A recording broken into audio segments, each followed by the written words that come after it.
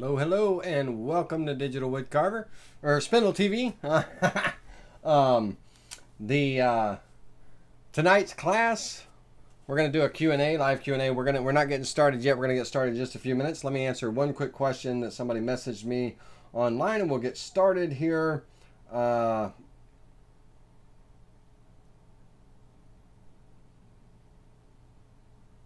see here. I'm in a live class. Get with me later after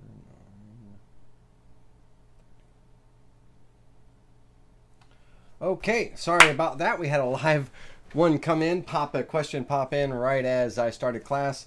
So tonight we're going to do a live Q&A, but also I told you last week when we created that watch face model in Aspire, I showed you how that I would show you how to create that same type of carving and design inside of VCarve Pro. Now we're not going to recreate the vectors. I'm just going to import them in. You'll see when we get into software.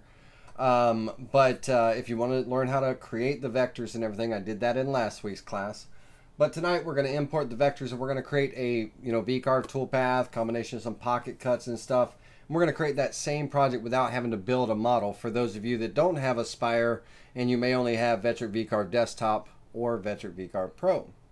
Now, if you want the 3D model, it is available for sale. It's $7.50 to download. You can just email me with the subject line watch face model, and I would be happy to send you an invoice for that. And I'll put my email address in the chat.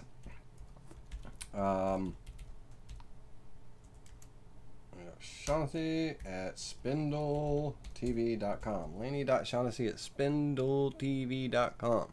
That's my email if you want to email me for that model. But we're going to show you how to create the file in VCarve Pro and stuff. But before we get started with any of that, I'm going to take questions and answers and stuff. So if you have any questions, throw them up in the chat area, and I will be answering your questions for you. But before we get started with anything, I've just downloaded Vectric VCarve Pro 11, okay, and I just installed it. And for those of you that are new to 11 that are getting ready to make that migration over from 10, 10.5 or whatever to 11, whether you're in Desktop Pro or Aspire, I want to show you what the new Kickstarter is as far as how to set up version 11 for your machine.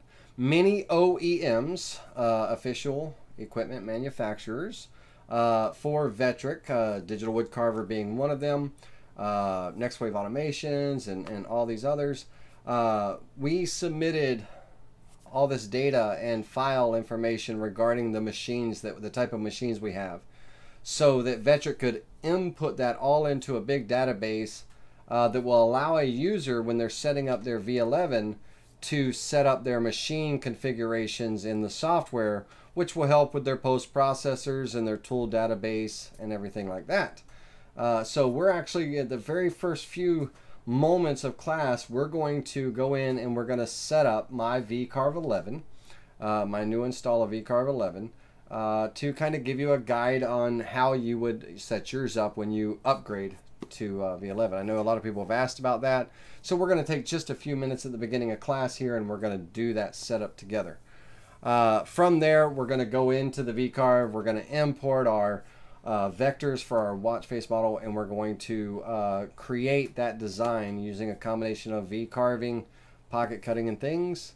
And we're going to answer y'all's questions. So go ahead and pose the questions in there, and I will be stopping periodically to answer those questions and everything. And once we get through with the design and stuff and get through with your questions, we'll call it a night, and hopefully you'll gain something or some information from tonight's class.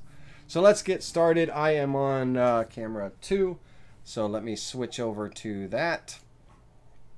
Let's go to camera 2, get that behind me, and let's put me down in the bottom left corner. All right, here I am way down here. All right, everybody. Cool. So I hope y'all are doing well. I really thank you for coming and joining me tonight. I didn't know if I was going to be able to have a class tonight with that phone ringing and customer calls and training sessions and stuff. It was a busy day today, I tell you. All right, so looking at the software here, I have Vectric VCarve Pro open. Now, right immediately after install, you're going to get a window that pops up asking if you want to configure your machine. Now, my window's not popped up because I kind of canceled it out, and I want to go through this with you guys and girls. So the first thing I'm going to do is, for me, is I'm going to go up to the Help menu, and I'm going to go down to Kickstarter Wizard. I'm going to click on make sure that I'm connected. If I'm not, I'm going to log in, and I am connected to my account. So I'm going to click Next, and it's going to ask me about searching for my machine online, that database that they created. So I'm going to hit Search, and it's going to download all the machines and give me this wizard here. So the first thing I'm going to do is, from the list of manufacturers, these are the manufacturers that help create version 11 by submitting their information on their tool databases, their post processors, their machines and things. And Digital Wood Carver for me is right here in the list. So our series is DWC, and my particular model is 2440. And then my machine is a rotary axis. I'm going to have the default check, the rotary axis, and I do also have the laser module as well. So with those three boxes checked, I'm going to go ahead and download the configurations for my machine. It's going to say you're about to install the machine configurations for a DWC 2440. Would you like to continue? Yes. Successfully installed 3 machine configurations. So we have 3 machine configurations for the default, 4th axis, and the laser module. So then I'll go ahead and click Finish, and you don't see any real change over here. Where the change, if I go in and create a new file, and let's go ahead and create the file for the job we're doing tonight. We're going to go, I'm going to go 18 by 18 is good. On this one, I don't need to go 1.5 inches thick. I'm going to go 3/4 inch thick. I'm going to zero out on the material surface, and I'm going to start at the bottom left corner for me. You can start anywhere you'd like to, and we're going to go ahead and click OK. So now I'm in my job setup. While I'm here, let's go ahead and import that DXF file. So we're going to go to Import a Vector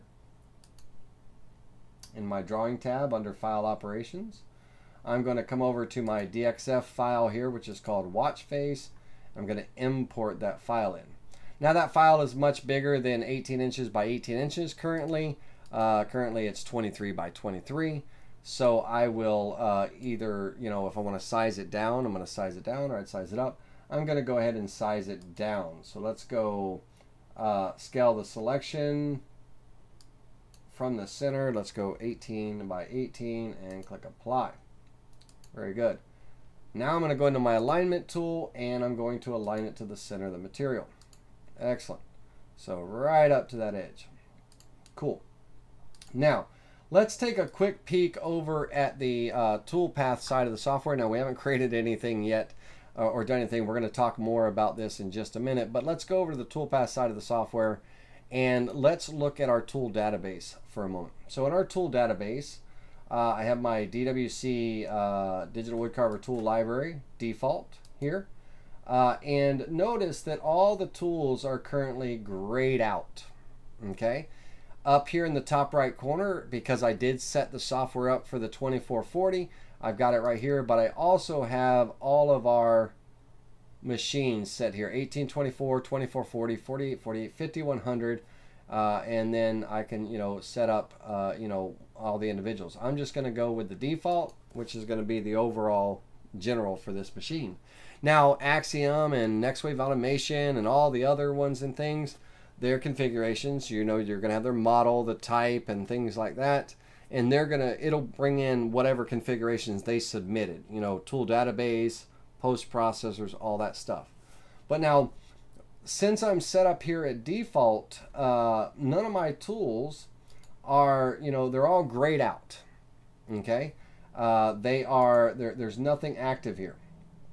And so I have to make those tools active. I kind of wish there was one major button that would, you know, generate and make them active. But if I go and look at my 1824 files here, notice on my 1824 mini carver, you know, some of the buttons are active and stuff, you know, on the tools and everything. The only ones that aren't active are the default tools that came with, that Vectric kind of threw in there. So the tool database that I submitted for the company are all these tools that are kind of lit up and colorful. The ones that are grayed out are some of the ones that, you know, were already kind of inside of the Vectric software and stuff, and they kind of merged them together. That I'm gonna try to have a video conference with Vectric and see if you know, we can correct that and stuff. See if we can make some changes on that, because if I've submitted a tool database for my users, when they configure their machine, I'd like that tool database to be completely set up without having to do any extra work. Now, it may be the way that I submitted the files as far as why the 1824 are all lit up and the 2440 are grayed out in things, but either way, they'll let me know during that video conference, hopefully. Well, as we look through here and all, like I said, all the ones of the tools that I did submit, they're all grayed out or lit up, but the ones that are part of the Vectric, they're all grayed out. Now, for me, I don't want those tools, so I'm just going to right click and I'm going to hide the unset tools. That'll get rid of those. Okay, it'll hide them all. So now I have all of my active tools, my bowl and tray bits, dummy bits, and end mills and everything, V bits and stuff. So I'm only seeing the active tools, and the tools are active because of the, you know, the tool database that was created or imported during that setup. I don't want to see all the other miscellaneous stuff that's not part of my tool database. Other companies may have created a tool database with their kind of recommended speeds and feed settings and things for you, that when you set up your machine, they're already ready to go. I don't know. You know, I can't speak for them. I can only speak for what we did at Digital Woodcarver. So the tools are all set up. I've turned off or hid the ones that weren't because they weren't part of our tool database. And all of these tools, their speeds and feeds and settings and everything are all set to go. So my tool database is good to go there. I don't need to do anything. Now, let's say that you're jumping from 10.5 to 11 or 10 to 11, and you have your own custom tool database that you've created. You've added a bunch of tools that you've purchased, you know, from other, you know, Woodcraft and Rockler and toolstoday.com and all these wonderful things, and you want your tool database. Well, hopefully you have, when you're in 10.5, you have taken and uploaded that tool database. That's these two little clouds here when you're logged into your tool database. Hopefully you've uploaded that to your account, because if you did, then you can simply click the download file and you can download your tool database.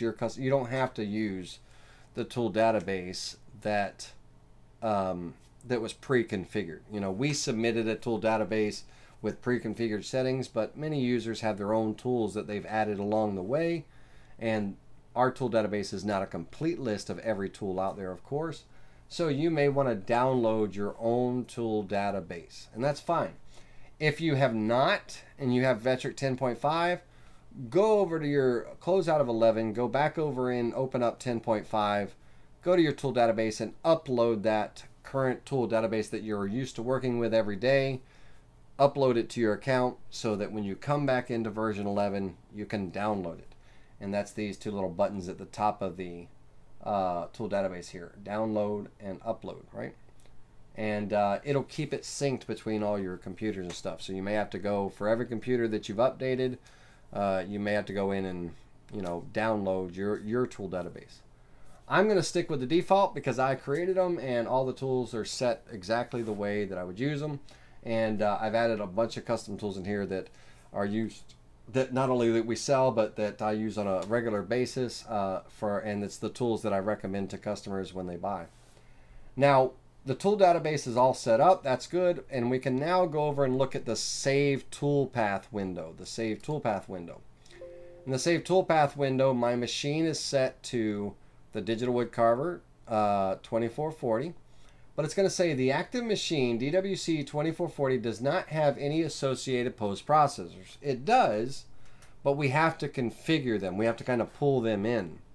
So we're going to go ahead and we can either configure and we can add post processors from the list, and they're all right here with the little pins next to them and things.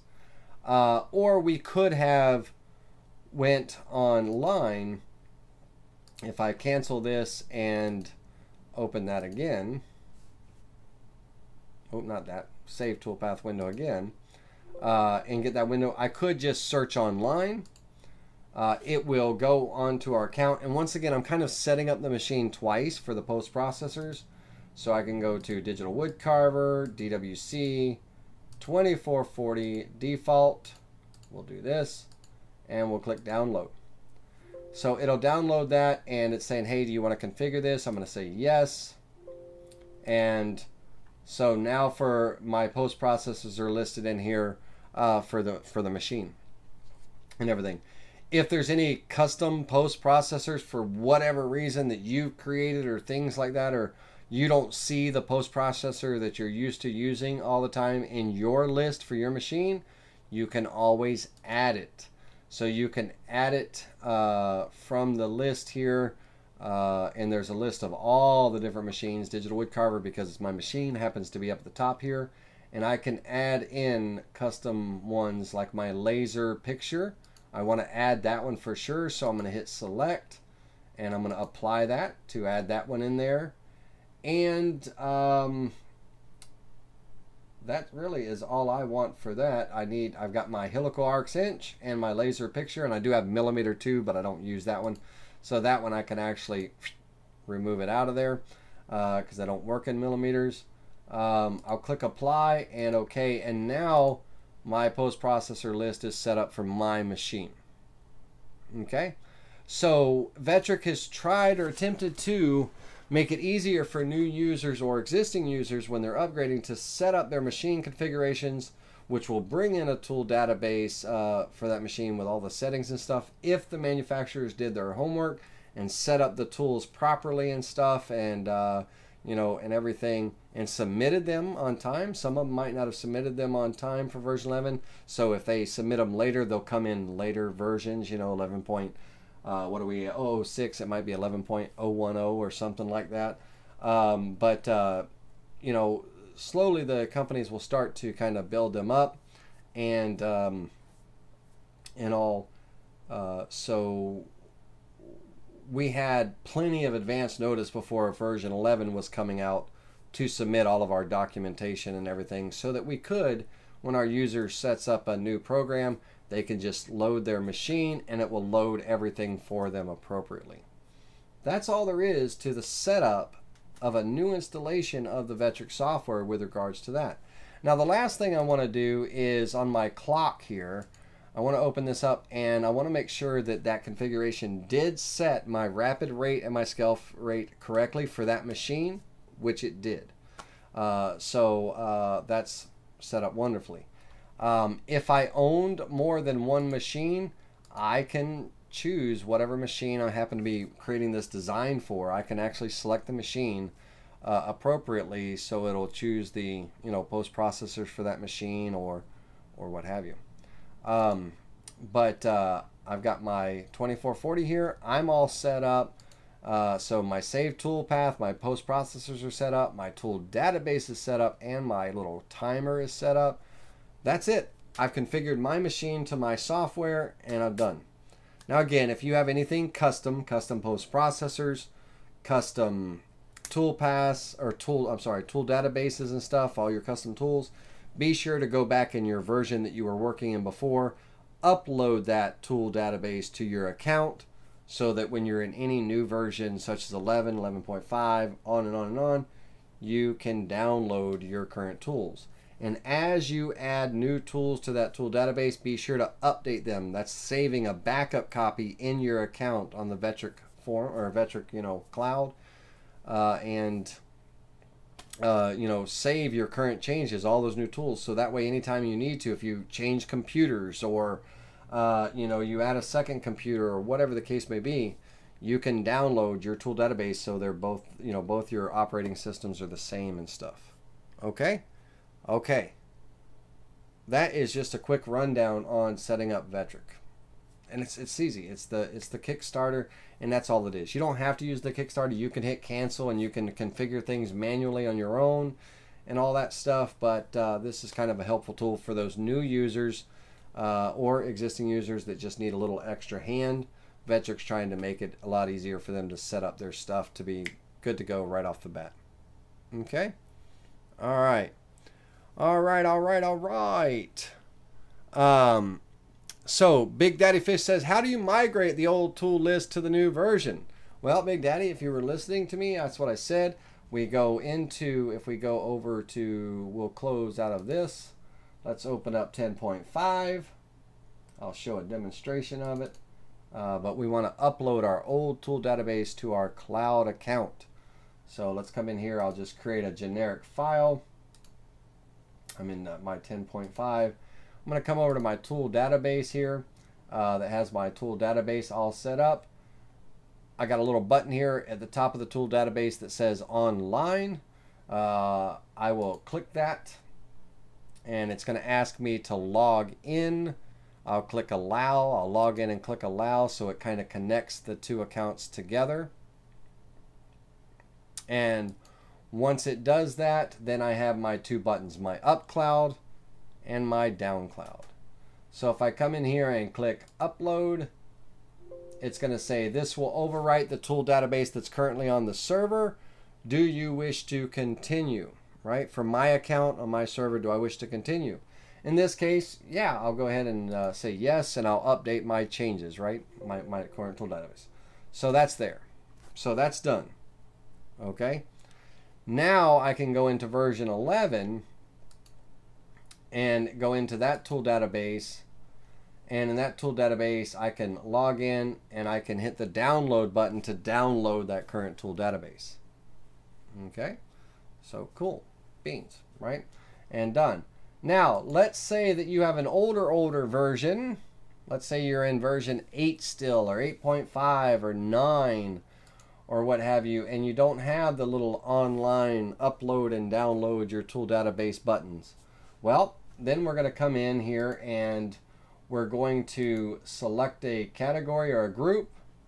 We're going to come down to this export button here, and we can export out that tool database, save it as, whatever, my tools, 8, 20, 27, whatever, whatever date, not 27, 21, or whatever, but give it a name. And then of course you can import that into version 11. Version 11 still has the same little import folder down at the bottom of the screen down here. See if you can see where I'm pointing, down at the bottom of the screen.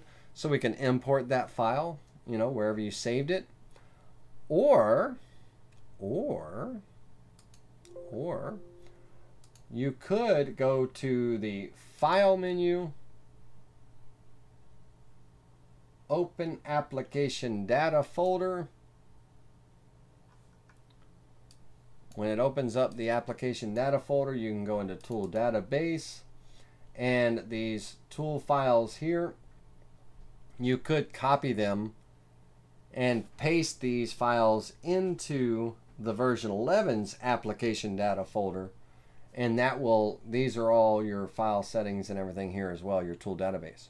So there's two ways that you could do it old school way, right? If you don't have the newer version, 10, 10.5, 10 and 10.5, they started allowing you to upload your tool database to your account as a backup so that it can migrate between all your computers and stuff, but it can migrate, or you can import it in easily to newer versions that you're upgrading to. So we can either go into the application data folder of our older software and grab all the files here and paste it in, or it may not, there might be a compatibility issue on the file types and stuff. And so if that doesn't work for you, using the application data folder, then just go the old school way of opening up your tool database and come into Imperial Tools, export that tool database out, save it as, you know, whatever, my tools as of 8/31/21, and, you know, save that file. And then in version 11 we can import that file. Okay? All right. Alrighty. So that's how you would do that. Big Daddy Fish and anyone else that was curious about that question. Good afternoon from Vegas. Michael Meslick has a good point as well. Under the help menu, there is an option for migrate from an older version. So you can migrate those information over. Because when you install your software, you know, your update and all, the first thing it's going to ask you after the install is finished, it's going to ask you if you want to migrate your post processors, your tool database, and anything else over to the new version. Check off what you want to migrate and click migrate. That's kind of the first thing that occurs right after you install the software. But if you miss that window, you can go to the help and there's the migrate from older version right there. Okay, so Michael Meslick, thank you very much for throwing that in for Big Daddy Fish as well. Cool beans. All right. Let's see here. All right, well, let's get back to our design. While, again, this is going to be a live Q&A, so if you have questions, ask them. I'll take the time to answer those, okay? All right, so we have the vectors that we created from last week's class imported in as a DXF. So I saved them as a DXF file, and I've got them imported in. Now, if you want to know how to make the vectors from scratch, you know, in your Desktop Pro or Aspire, watch last week's class. That's the first thing we did, is we had to create these vectors from scratch in order to create that model and everything that we did last week. Well, I'm using these same vectors, and we're going to do this with a combination of toolpaths to try to create a nice three-dimensional looking clock face without making it a 3D model, because we don't have Aspire to do it, right? All right, so the first thing that I want to do is I'm going to start out here on the outer face, and on these circles here, boom, boom, boom, boom. I should have grouped them together, but I didn't. I'll do that after the fact so I don't have to keep clicking them. While I have them selected, I'm going to hit the letter G. G for group on my keyboard. That's a keyboard shortcut. But if you want to know where the group tool is, it's under Edit Objects on the left here. And it is the fourth icon, group, right? Group and ungroup. So that just kind of groups them together so they're treated like one item, and I don't have to click them individually to select them. I can just click one and they'll all select. Right? Cool. All right. So for this, these were meant to, in the model, they were like a little dimple. Okay? They were like a little dimple and stuff. And so I'm going to do a, let's see here. I'm going to do it as a drilling operation. I'm going to cut down, let's go 3/16 of an inch. And from my tool database, I'm going to use, let's see here. What am I going to use? Let me close my categories so I can see them all. Box core bit. All right. So I'm going to use my 3/8 inch box core bit. Might use my 1/4 inch. Let me see. First of all, let me see what size these holes are. So I'm going to hit U to ungroup. I'm going to select one of those, and they are, yeah, they're 0.58. So they're a little over 1/2 inch wide. So the 3/8, that'll be good, but I think I'm going to go with a 1/2 inch. because I'm using the drilling toolpath, I need to use the size bit that I want these holes to be, right? If I use it as a pocket cut, then I can clear out the pocket. Okay, I'll show you both toolpaths and you can decide which one would be the better version for you. So let me go through and select these again because I got a little bit ahead of myself. G for group. All right, so in this, I'm going to come in and from my tool database, I am going to actually select my 1/2 inch box core bit. And cut depth, I'm going to go 3/16. I don't really need to use pecking on this. So I'm going to just call this my outer decoration. I don't know. We'll call it something. Outer decoration. And we'll calculate that toolpath. And let's preview that. And that's going to create those holes there, right? Cool beans so far. So let's kind of zoom in. So it just creates those nice little dimples. Now let's do that as a pocket toolpath as well, just so you can see here. Now if I go as a pocket toolpath, I need to make sure that the bit that I'm using is undersized or you know, similar in size. It can't be bigger or it's not going to fit. I'm going to have that issue. So I'm going to remove the tools that are in that pocket toolpath. I'm going to go in with that same 3/16 of an inch. And from my tool database, I will select the box core bit as well. Now, it's going to do it in 2 passes, kind of like 2 passes and all. At 3/16 with my box core bit, I can do that in 1 pass. So let's make that 1. And we'll go ahead and calculate that. Reset the preview and preview the selected toolpath. Okay. So either one of those two will work. The drilling toolpath, if you have the appropriate size tool, it's going to, whatever size that tool is, if it's a 1/4 inch box core, if it was a 1/2 inch or 3/8 or whatever, then that's what size the hole is going to be, the dimple. It's not going to be, the full size of the pocket, right? So you see they're smaller here. If we come in and look at them, they're smaller because I'm only using a 1/2 inch box core bit. My pocket cut is going to cut out the full size of that dimple to the depth that I specify.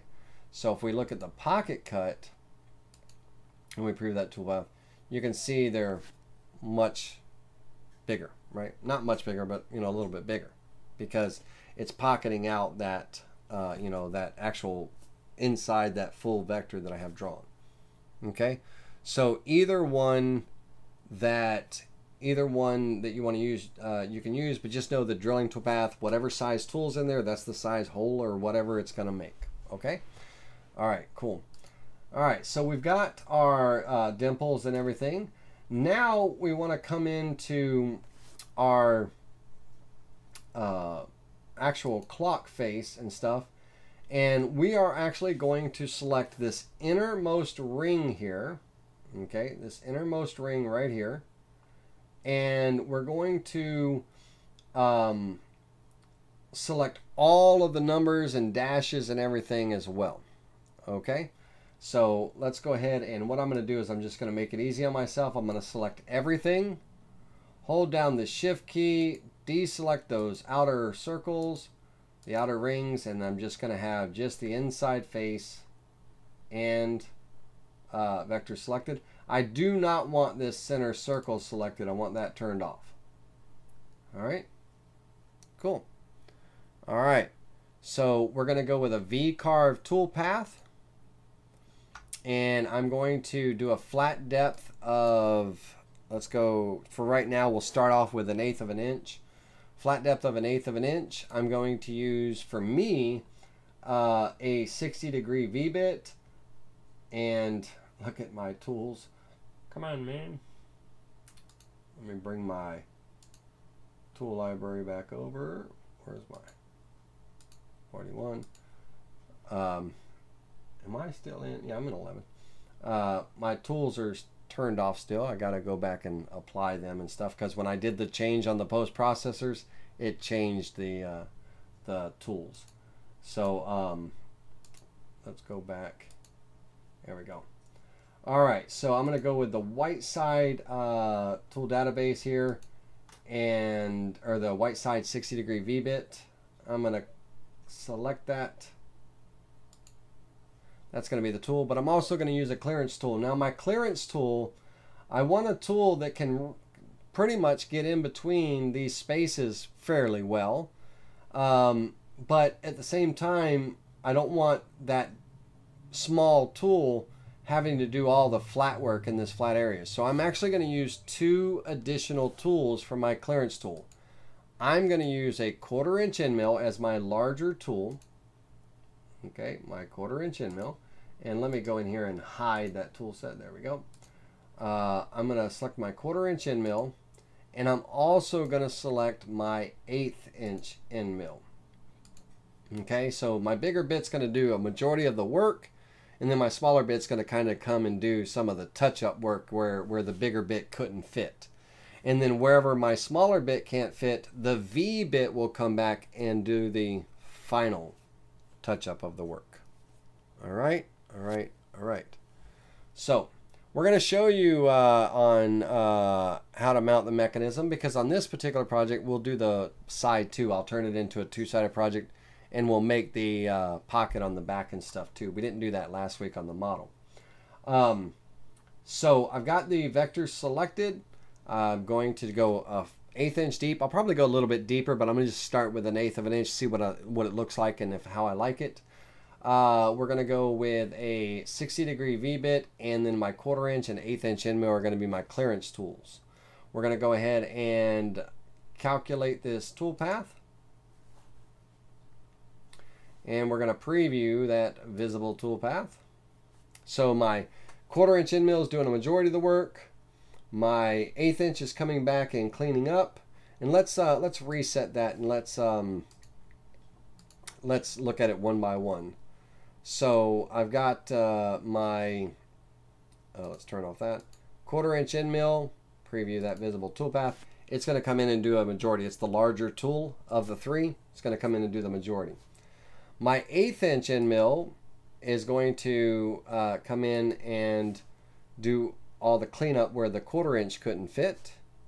And then my V-bit is going to come do all the final edge work and everything on the design to really clean things up.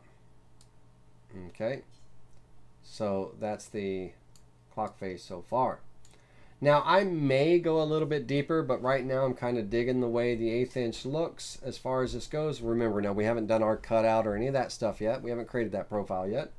But now I want to, there is another set of vectors here, here and here, that I'd like to make a nice little V groove to create a bit of a kind of a channel, a separation, just a little bit of an indent, if you will, and all. And so I'm going to select this middle ring right here and this inner ring here, and this now could be an opportunity. If I didn't want it to be like a little V, like a little chamfer type thing, I could do it as an end mill, right, where I just create a nice little shallow channel. So I'll show you both so you can see the look and see which one you like better, or we can use our V-bit. So let's start with doing a pocket cut with an end mill. And I'm just going to go down 1/8 of an inch, kind of keep things a little bit consistent. Okay, 1/8 of an inch. And I'm going to use my 1/8 inch end mill, should fit in that groove just fine. It's a 1/4 inch wide, 1/4 inch spacing, so the 1/8 inch should fit in there fine. And I'm going to calculate that. Let's zoom in here and look at this clock. Let's preview that visible tool path. And that's going to kind of create this little recess, right? And everything. Well, you know, as an end mill, it's kind of just straight edges. There's no real character and everything to it. I'm not a fan of that. I want a nice little chamfer. Okay, I want a nice little chamfer. So what I'm going to do is let's reset that. Let's preview all of our toolpaths again. And instead of the pocket this time, I'm going to do on my selected vectors, I could do it as a pocket still with a V bit and all, but I'm just going to do it as a VCarve. Okay, I'm going to let the VCarve software calculate its own depth based on the space between those two lines and the bit that I'm going to use. So I'm going to remove the clearance tools. I don't need them for this, just the V bit. And I could use my 60, my 90, my 22, depending on what type of chamfer or angle that I want. In this case, I'm going to go with the 60 degree V bit, and I'm going to calculate that. And let's preview that visible toolpath. And I'm going to create that chamfer. Now, let's go back and look at that if I use the 90 degree V bit. Okay, it's going to be a little bit wider V bit, which means it's going to be a shallower cut. Still going to be the same width groove. The groove's not going to get any wider, but it would be a shallower cut because it is a wider bit. It'd be a shallower cut than what this is. Now this cut depth here and everything is going to be fine. Let me see if my simulation, let me turn my simulation up a little bit. And let's preview these toolpaths. That simulation quality is going to, eliminate some of the pixelation so it's not so blurry and pixeled for you guys and stuff. So we got our pockets. Just going to take a little bit longer to actually do the carve. There we go. And then our groove, right? So that groove, all that does is it just creates a nice little V separation. If I did that groove as a 90 degree V bit, it would just be a shallower cut. If I did it as a 22, it would be a deeper cut. Okay, so let's go back into that and let's just change this up for a minute and go with the 90 degree V bit. Calculate that toolpath, reset, and preview that one more time, and you'll see that shallower little groove around. I think I'm going to like the 60 better than the 90 as far as I want a nice little chamfer, because I'm going to chamfer the other side too before I do the final cutout, and I'll show you how to do that as well. But the 90 is just a little bit shallower and everything, and I don't know, 90 is actually not too bad. 90 is actually not too bad at all. I think I'll stick with the 90. I kind of like it. I didn't think I would like it, but I do. I do. See? All right. So all that does is just kind of create a nice little bezel ring around, the clock face and everything, and it just gives a little bit of separation, right? All right. Let's go here now to the outside here, the outside of the circle here. Now the thing about the outside of the circle, I am right up on my edge. So when I go to chamfer cut this, I'm going to have a flat spot right here. It's not going to be a very attractive looking chamfer. It's going to kind of have that nice chamfer as it comes around, then it's going to kind of flatten off right there because I'm right up at the edge. So for me, I do want an 18-inch diameter clock, so I need to make my board just a little bit bigger, So I'm going to bring my, if I'm gluing my board up, I can cut it down to whatever size that I want. I'm going to bring this up, and I'll just go, I don't need to waste a whole lot of wood. I'll just go 19 by 19 by 3/4. Let's get this centered on the material. And then I'm simply going to recalculate. There's a calculator right here. I'm going to recalculate all the toolpaths. Okay, you guys with me so far? Cool beans. All right, let's go back into here and let's turn off this pocket and turn off this pocket. Actually, I'm going to delete them because I'm not going to use them. So delete that one and delete that one. All right, so just the ones I'm using. Now the cool thing about the toolpaths, I deleted them one at a time, but I could have checked them off and deleted the visible and all of that stuff. But I just want to clean up. you know, and things. All right, so let's reset the preview and preview all the tool paths this time. Now that clock, the way I had the clock tilted, it looked like all the vectors that you're seeing on the screen, it looked like they were all up off and to the right and everything, but they weren't. They were positioned correctly. It was an optical delusion. All right. So we got our clock face here. Now, going back here, now I have some room, and I'm going to get a nice chamfer on that edge and stuff, and so it's going to be a profile cut. Anytime you're following a single line, whether you're cutting on that line, on the inside of the line, or the outside of the line, it's a profile toolpath. So I'm going to do a profile toolpath, okay? And I'm going to come in and let's pick a cut depth. I'll keep it consistent with the other side. I'll just go, let me see what the other side is. The thing I love about the software is I can move in to it, and I can come in and I can look at where I'm at, so about 0.0946, or I can just go over that toolpath and it'll tell me the actual maximum depth of the cut. 0.0978 is the maximum depth of that cut. So on this profile toolpath, 0.0978 is going to be my magic number, 0.0978. Okay. Now we also in version 10, I think it was 10 or 10.5 it came out, we have a chamfer toolpath as well.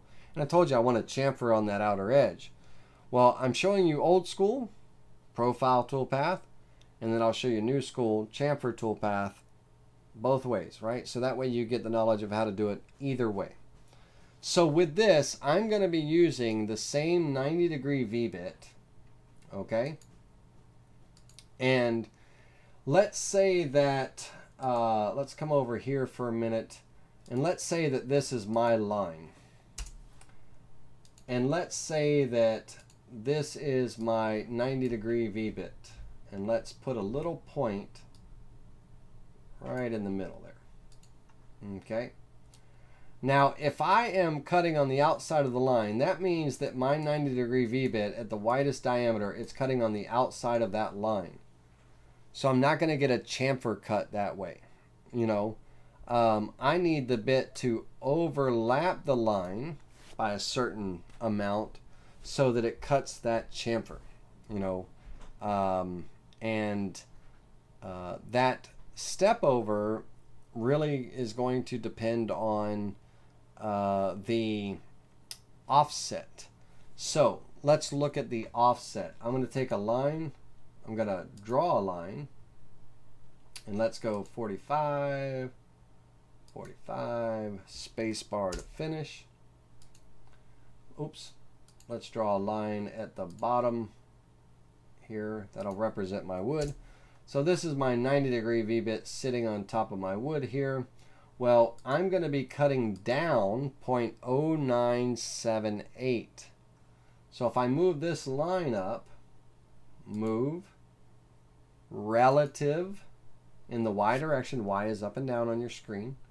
If I move in the positive direction, 0.0978, and move that line up, I can now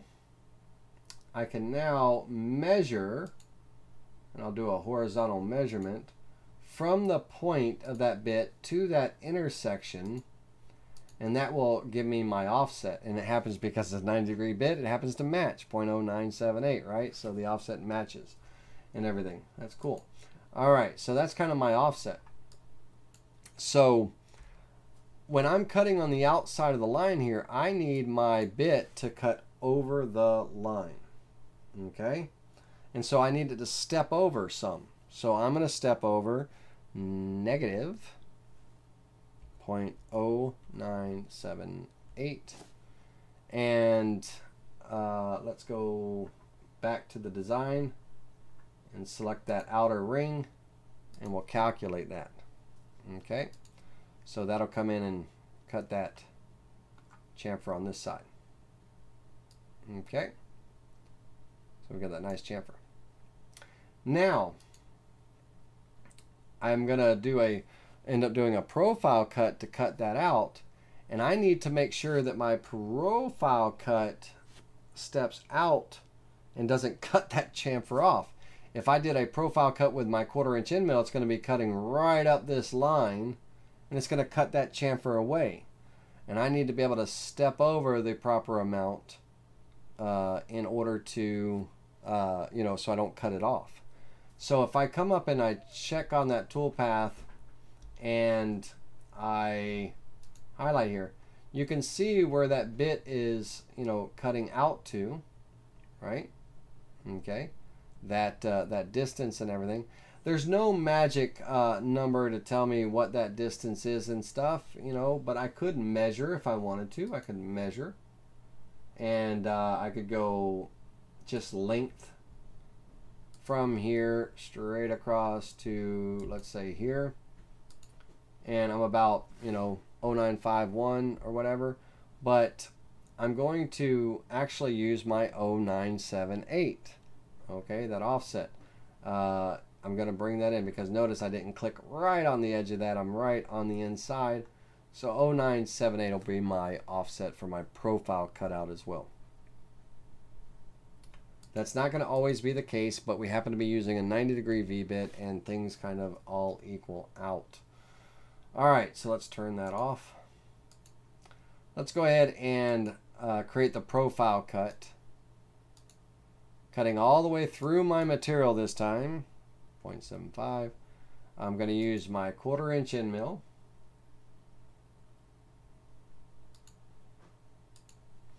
Going to be cutting on the outside of the line, but I'm going to this time now I need to step away from the line. So it's not going to be a negative number. A negative number will take me over the line. I need to be away from the line, so it's going to be a positive number. So I'm going to go positive and everything, and I'll calculate that toolpath.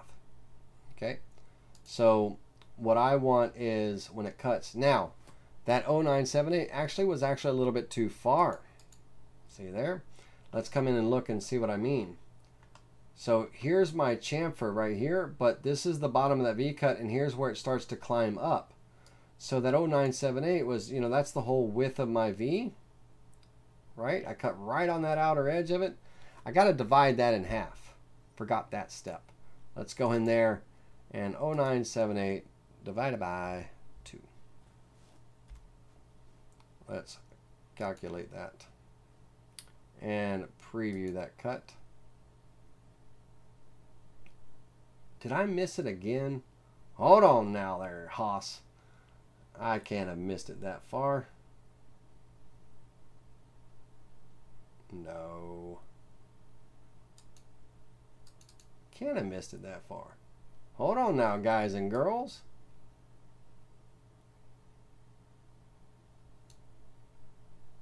Let me see here. If I go with a 0 offset,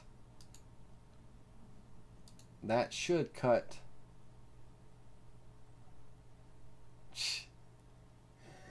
You idiot.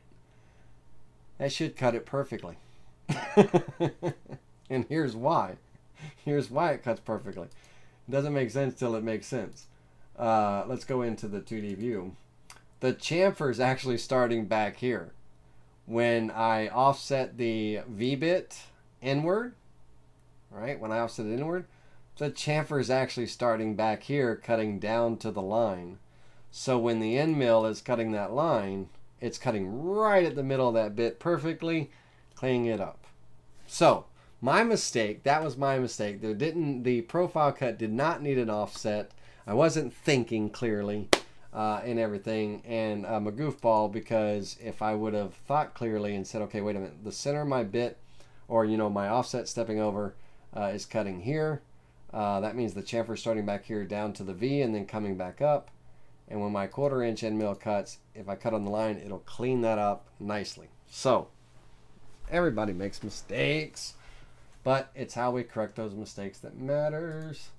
All right, so now we've got a nice chamfered edge there and everything for our clock.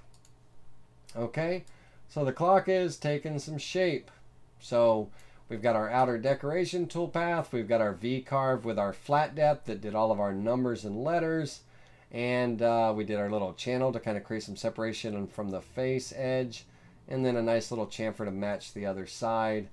All that happy jazz. And then the cutout. Now, let's talk about our mechanisms. Okay? So I'm going to pull up a web browser here, and I buy my mechanisms from ClockIt.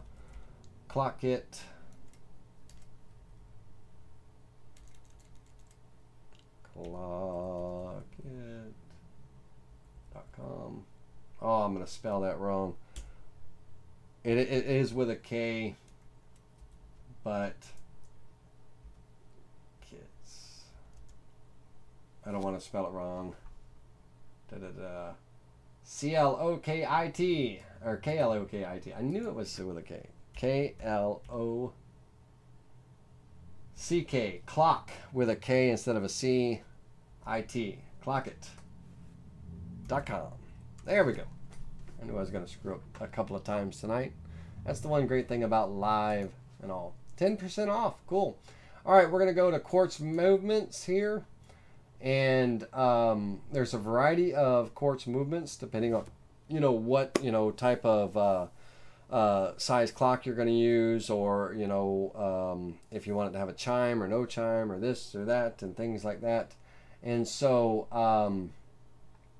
there's quite a bit to choose from. And I'm going to go with just it's going to be a basic. I'll go ultra thin.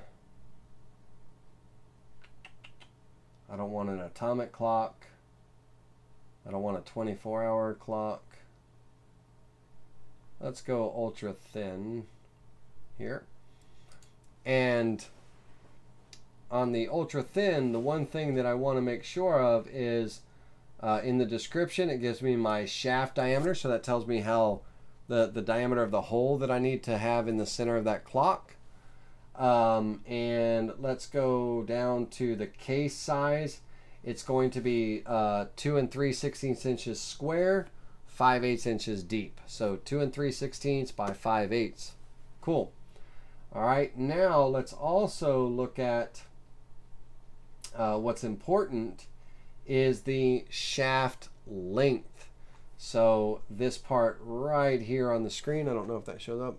That part right there, that shaft length, because the threads have to be able to, I have to create my pocket deep enough so the threads poke through, so everything, the nut screws on and the, all that good stuff to hold it in place. This one is, the dial thickness is the maximum, no, that's the dial thickness, 3/16.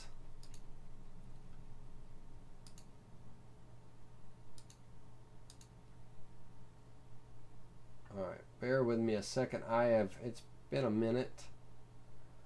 And let me go to support real quick. And let me go down to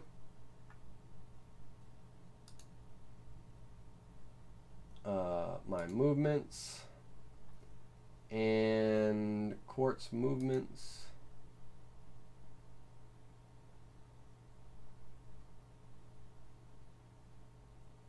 One of these pages tell me the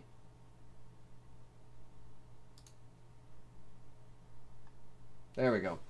So the shaft, the threaded bushing, okay, the maximum dial thickness, all right, that's gonna, that's the maximum dial thickness, so it's got to go through the material, so my pocket's got to be deep enough.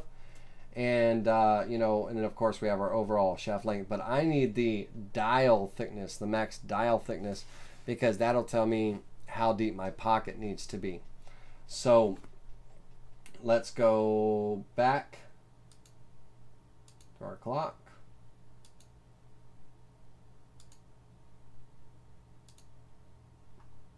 Get here, and this is a 3/16 inch max dial thickness.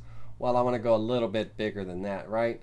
I don't want to have to cut such a deep pocket in my in my material, you know, my 3/4 inch material. So I will go with a, I got to take in account, I want to recess this. I'd like the clock to be flat on the wall. So no little quartz mechanism sticking out of the back of it, right? So I want to recess this that 5/8. So my pocket's going to at least be 5/8. Okay. And then that leaves me 3/8 inches of material. And so for me, let's see, 3/8 is 6/16, right? Right? Yeah, 3/8.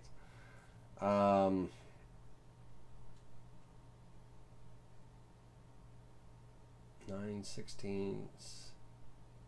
I'm gonna go with 9/16. Have the thread sticking out just a little bit. So that would be the mechanism that I choose, right? So add to cart, blah, blah, blah. But I've got my dimensions, 2 3/16 by 5/8. And then I got my dial thickness, that threaded dial thickness. Okay, 9/16. So cool. Let's come over here. And the diameter, shoot, just that quick. Forgot what my diameter was. 5/16 inch shaft diameter, 5/16. So here, my center hole, I'm going to size that up to 5/16. 0.3125. 0.3125. Okay. I'm going to make sure it is centered. That would suck for me if it wasn't. And that's going to be a pocket tool path. All right, so I'm going to go pocket tool path, and I'm going to go all the way through 0.75. I don't technically need to go all the way through because remember, I'm going to be pocketing out the back. You know, I just need to pierce through there. But I'll go 0.75. I'm going to go with a 1/4 inch end mill. Calculate that. All right. Now, this depth of cut here, okay, for the first 1/8 of an inch, it was carving air because this pocket is already an 1/8 of an inch down, right? So on that pocket cut, I need to start at an 1/8 of an inch, 0.125, and I need to cut down 0.625, another 0.625 for a total of 0.75 inches. Okay, so I got to start. There's no sense in me wasting time. It's a small movement. I mean, it's only going to spin around a little bit, but still, I need to start down in the cut. So let's select that vector again.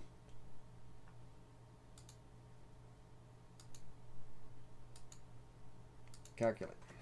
Okay. So it'll start at 1/8 of an inch and cut another 5/8 of an inch. All right, cool beans. So let's see here. It's all good. You're human. Thanks, Brooks, for understanding my mistakes. All right, now I didn't add tabs to this. We'll come back and add tabs on the profile cut. You know, we'll be responsible and all, and I'm not going to use two-sided tape. But what I do need to do is I'm going to go ahead and set this up as a two-sided job because I do want to be able to cut the mechanism pocket out of the back of it and everything, right? And also I need to redo my math thinking. I want to see how many of you catch my mistake. Just know that I made a calculation error on something when we were talking about the clock. Rack your brain, see if you can think about it. But first of all, I'm going to set this up as a two-sided job. Touch it off on the material surface for each side is fine. Flipping along the y-axis, I'm going to still start at the bottom left corner. Flip my board along the y-axis and click OK. All right. So for those of you that racked your brain for a little bit,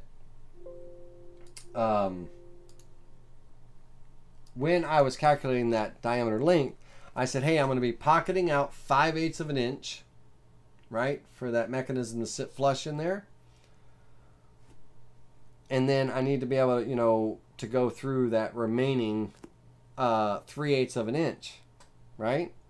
Well, I've already pocketed out 1/8 of an inch on the face.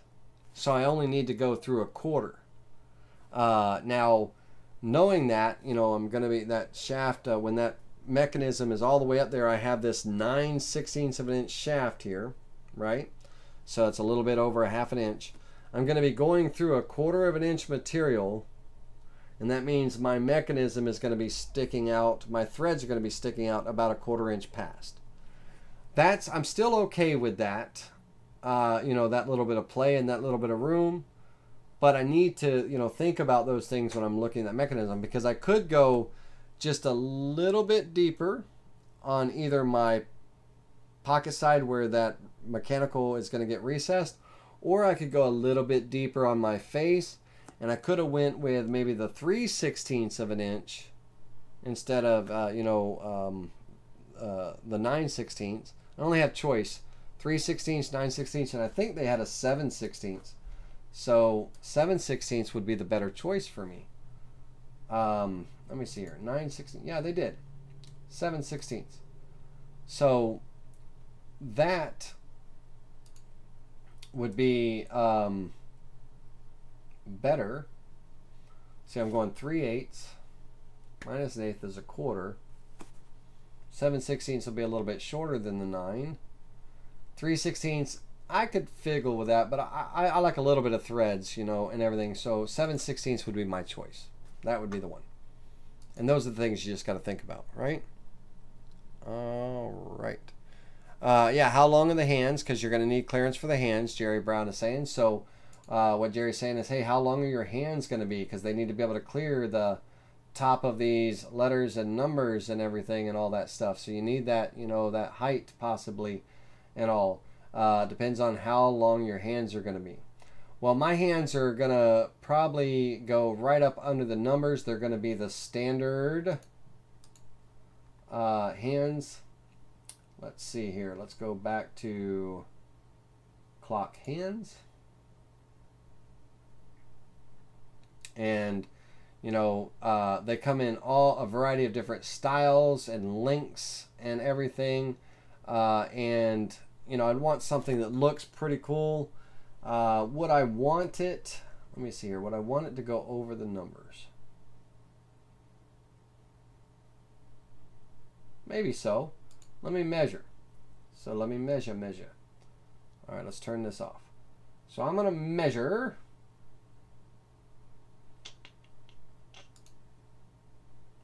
From the center here to, let's go to the center. Come on. Snap up there, boy. So that's about 5 3/4 inches, you know, center to center here and stuff. And the hands, you know, they attach right at the end and all. So about 5 3/4 inches and all would bring my hands right up to the middle of the numbers, you know, around. If I went shorter,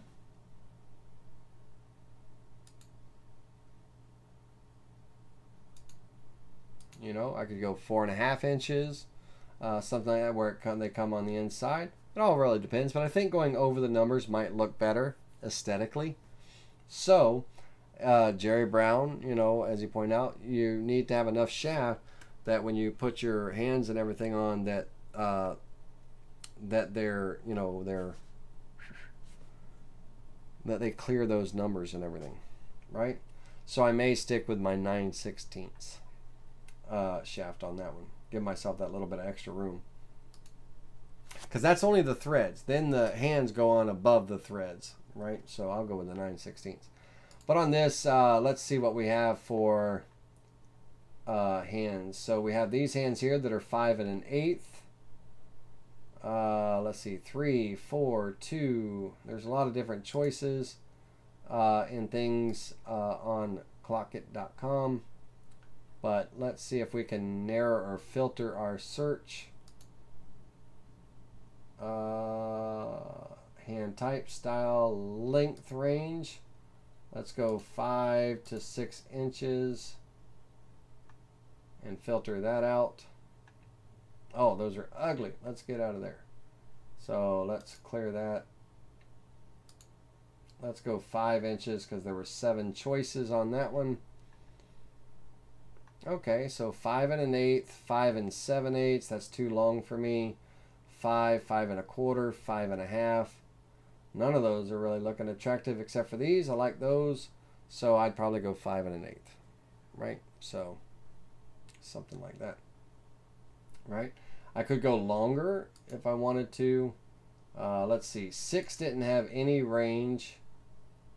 7 only had one choice. Those aren't bad. 7 inches long. That's on the hour hand and everything.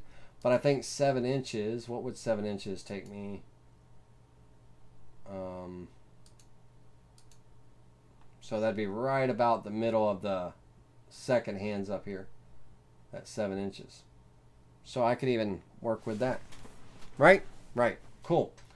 All right, so let's get rid of these measurements. Delete.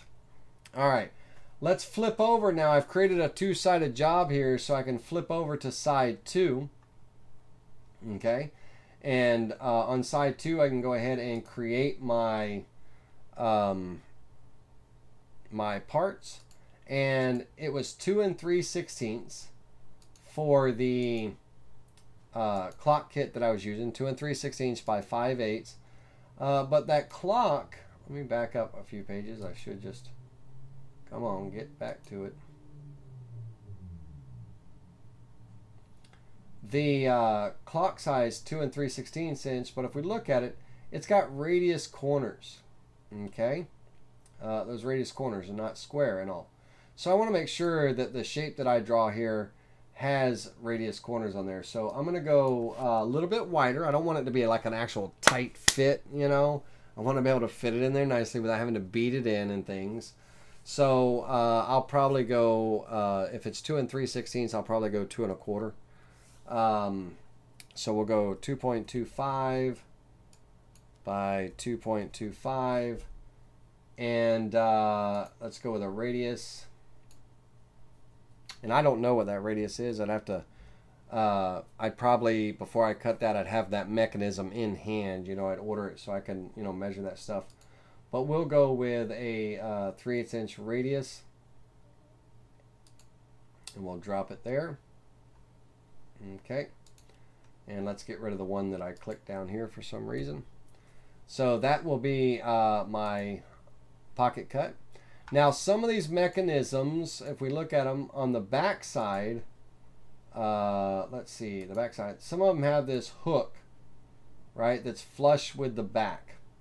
So when it's set in there and everything, it's got this hook that kind of comes up the back. So I can't, I'm gonna either, if I bury that a little bit deep and stuff, square corners, let's bring that down a bit, and let's bring it in. It's not that wide. And let's go into node editing. Let's create an arc there. Let's size this up a little bit and bring it down. But I would, and let's center it. So I'm going to select this rectangle. It kind of, you know, I'd want to make sure that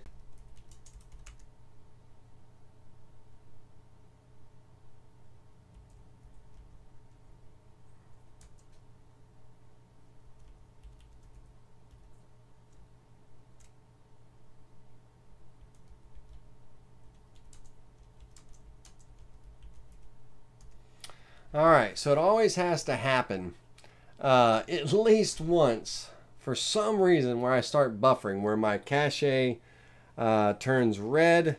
The cache on my little A10 Mini Pro. I'm gonna have to call them and see about better storage. But it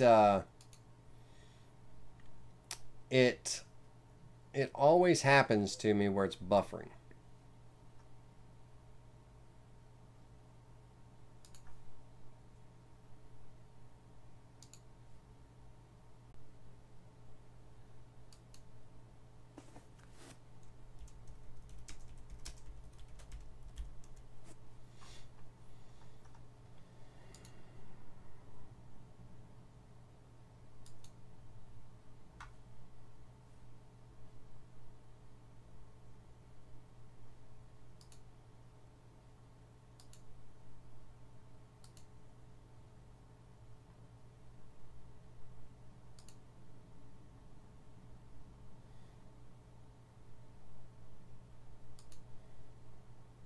So it's saying my stream is healthy, but it's still showing me buffering.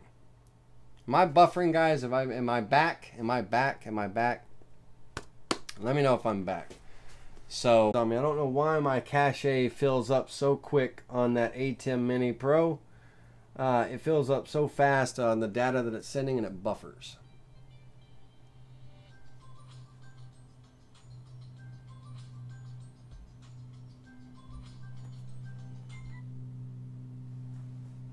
Okay. All right, let's get back to it. Let's get back to it. Let's get back to it. We should be okay. The data rate's building back up.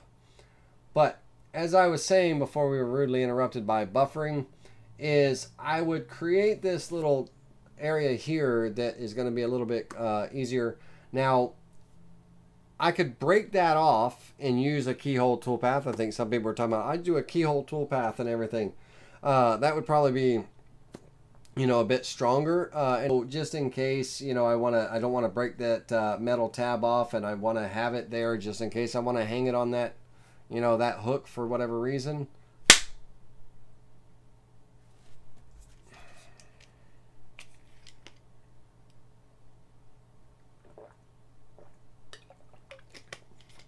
Still buffering. Okay, guys. So, we'll get back to it here in a second. I want to create that pocket cut. So I want to make sure that I have this mechanism in hand so I can measure that and see what size this little pocket needs to be for that part to kind of fit in. But I'm going to assume it's this size right here for drawing purposes. And that would be a pocket toolpath. And I'd probably only, you know, depending on how much I need to recess is going to determine how deep I need to go. But for now, I'm just going to go a 1/4 inch deep. And I'm going to use a 1/4 inch end mill for that to create that little shallow tab. Okay. And for the main pocket, I want to go at least 5/8 of an inch deep, if not deeper. So let's go.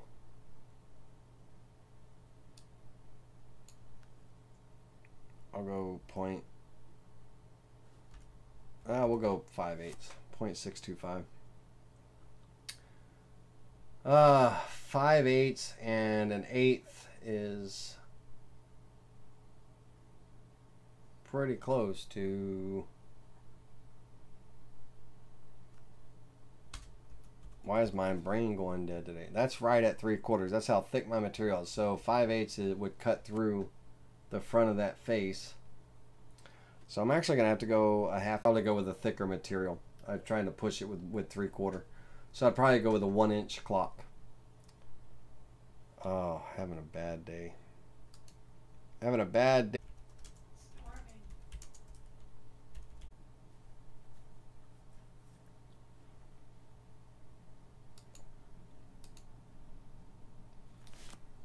All right, we're coming back, guys. Holy camole. All right. I don't know how long it'll go without buffering, but I just was informed that we have storms outside. You can tell I'm sweating now, the stress. We have storms and everything outside. I'm just going to cut this pocket a 1/2 inch deep for right now. But I'll most likely end up increasing the thickness of my material to 1 inch so I can go my full 5/8 that I want to go. But I'll just go a 1/2 inch on that. If I go a 1/2 inch on that, then I don't really need this pocket here for this upper part. But I want you to have the idea of what I'm referring to. Okay. So we've got that there, and on side 1, let's go ahead and preview.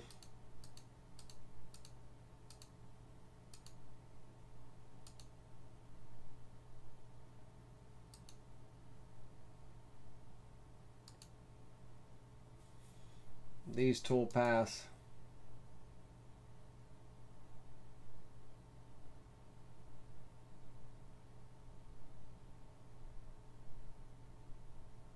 Oh, my vector is upside down on the other side. So on the back side here, my vector's upside down. Because you're flipping it, Laney. You're flipping it. Don't be a goofball, dude. Alright, let me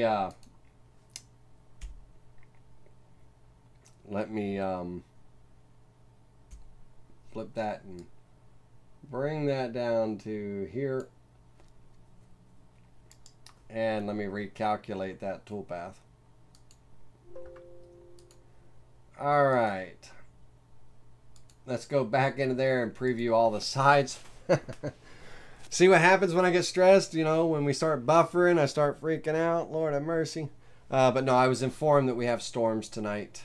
Once or twice, one of these days, we'll have all the means and technology and everything to create a seamless stream. All right, so looking at our clock here, we've got our mechanism.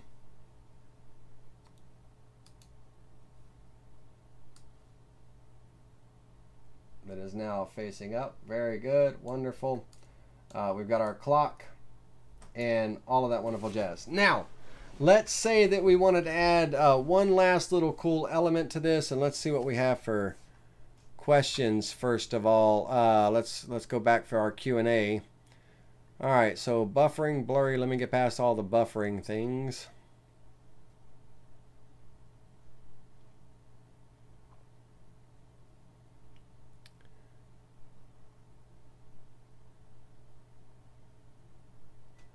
Good evening, Crystal, if you're still here. Sorry, I just saw your message. I hope you're doing well. Let's see, Brooks Martin, a question that's off subject. It doesn't have to be on subject. That's what the Q&A is for. Any questions?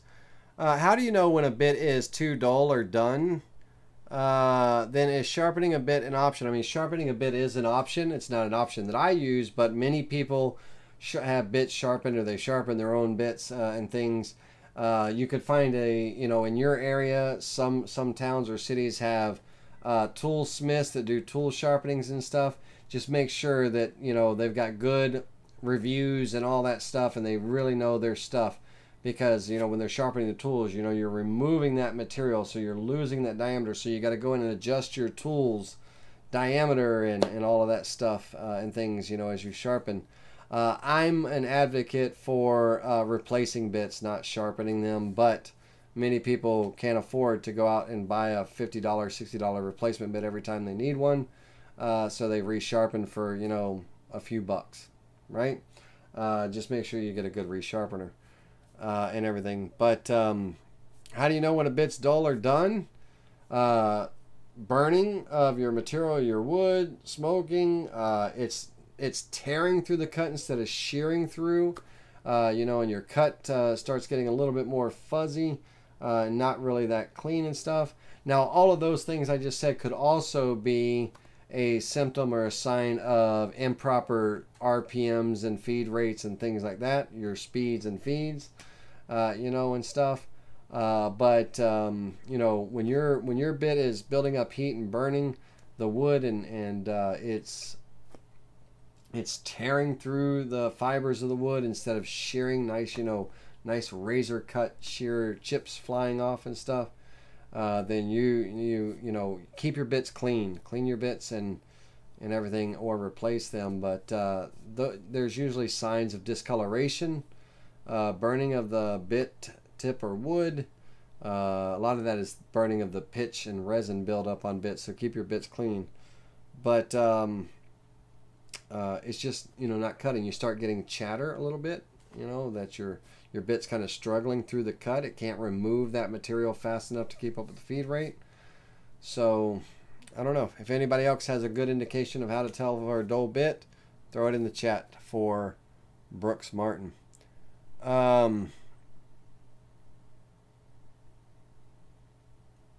minute hand covers the numbers. All right, let me get past all these freezing comments, freezing, buffering. Yep, Todd, skipping the hook and just do a keyhole slot. We'll do a keyhole slot on here as well so you guys can see that. Let's see here. Most mechanisms you can remove the hook, but it could also be a backup support for the keyhole. Exactly, Jerry Brown. Let's see here. I gotta get past all the blurring comments.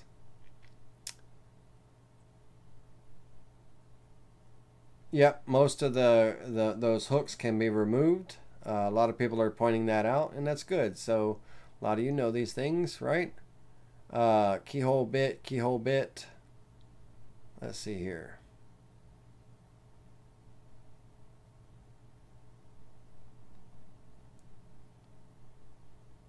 How thick? So Cecil Morrison says, how thick is the material? I thought I saw it's 0.75 of the machine. 0.105 off the face, 0.625, you're going to be cutting all the way through. Yeah, I did the math in my head, Cecil. It just took me a minute for it to click, right? That's why I backed off the pocket to, an eighth of an inch. But my clock's faces, we're going to go with a 1 inch thick material to give me a little bit more meat there and stuff. But yeah, it registered. It just took a minute, Cecil. Let's see here. I use 1 inch thick for material for mine. Exactly, Todd. Let's see here. Laney, how long would it take to cut out this clock? Thanks, Ronnie Probert. Ronnie's always asking me about times. Well, let's take a look here. So that back pocket and everything, little back pocket area, about 4 minutes, right? On the front side of things,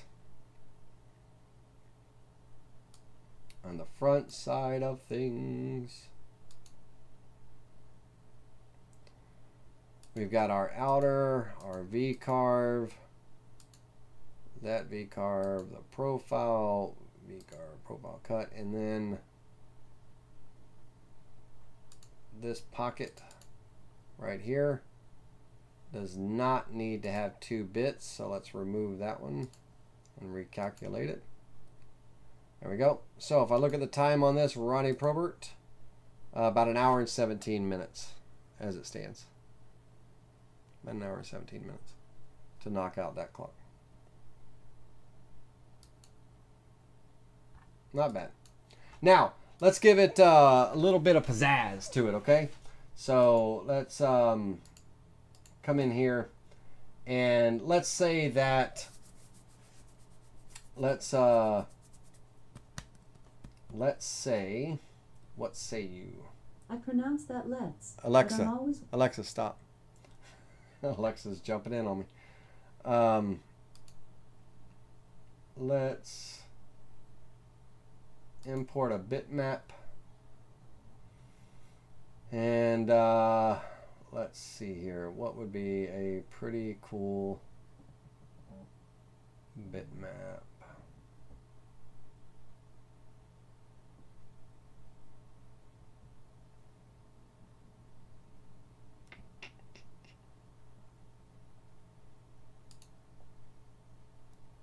Trying to find a logo or something that, it could be anything really. Let's see here. Alright, let's pretend it's a firefighter clock, right? Just for shits and giggles. Let's go into, excuse my language, Lord.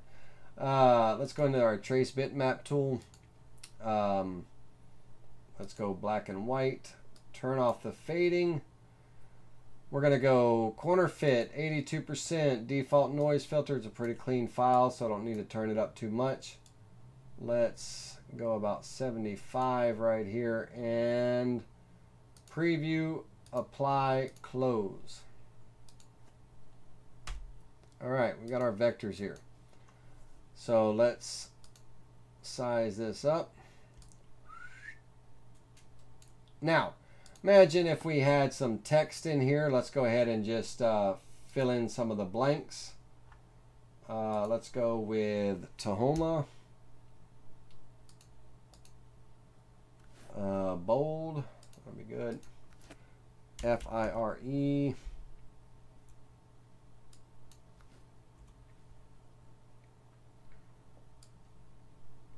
We'll curve that in just a minute. Down here, D-E-P-T, period. All right, let's start off with fire. So I'm going to size this down just a little bit here, not much. And I'm going to go into the curve fit tool, edit text spacing and curve tool, not the curve fit tool, guys. Edit text spacing and curve tool. And I'm just going to give it a little bit of a bend.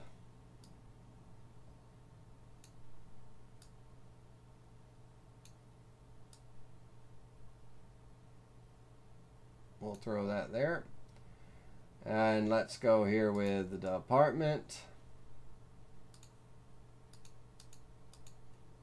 Let's size it down. I'm going to grab it and size it down a bit. Go into that edit text spacing and curve tool, and let's kind of curve that some.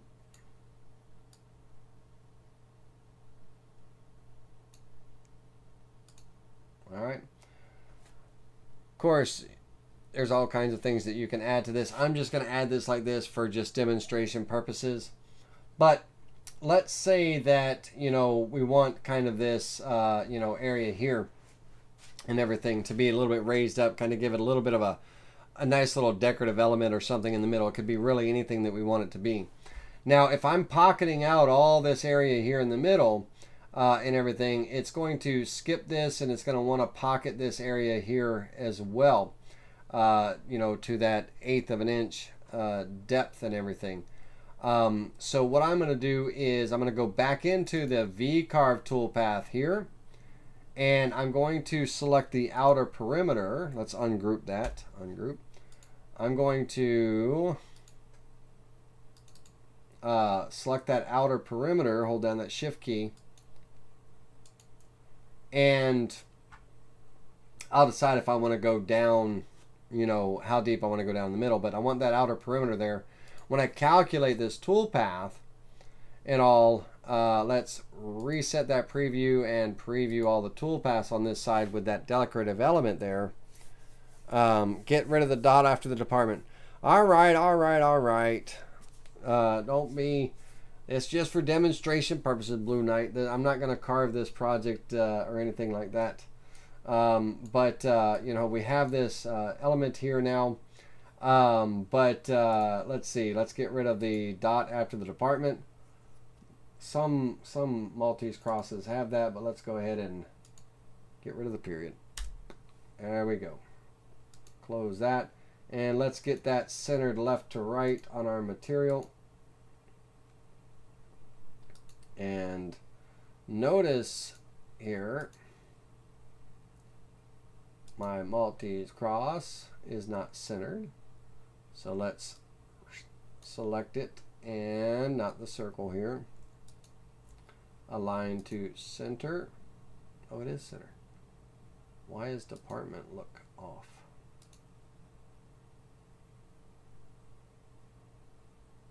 Looks off without that period. Anyway, no, I'm just kidding. So once again, we'll calculate that toolpath, and so we have this kind of raised element here in the middle, right? Cool. Now let's go in and let's select these inside vectors here. Turn off everything else. Select the inside vectors in the text. All right. I'm going to go with a flat depth of a 1/16 of an inch on this 1.0625 with my 60-degree V-bit, my 1/4 inch end mill, and my 1/8 inch end mill. I'm going to calculate that. Preview that visible toolpath. Okay. And I also want the center of my clock here. Now that center, I could leave it like that, and that gives me that more meat that I need for my hands to be above my clock, right? So I could, you know, by adding that meat right there, you know, I'm not down 1/8 of an inch anymore. I've added that material back up there. So that could be a good thing for me, but I do want a little bit of something there. So I am going to bring it down. You know, it could be a 32nd, it could be a 16th, it could be whatever. But I'm going to go ahead and bring it down a 16th. So I'm going to select this inner circle right here. And that's going to be, actually it's going to be part of this whole pocket right here. Let's select this again. Hold on. That's not the pocket.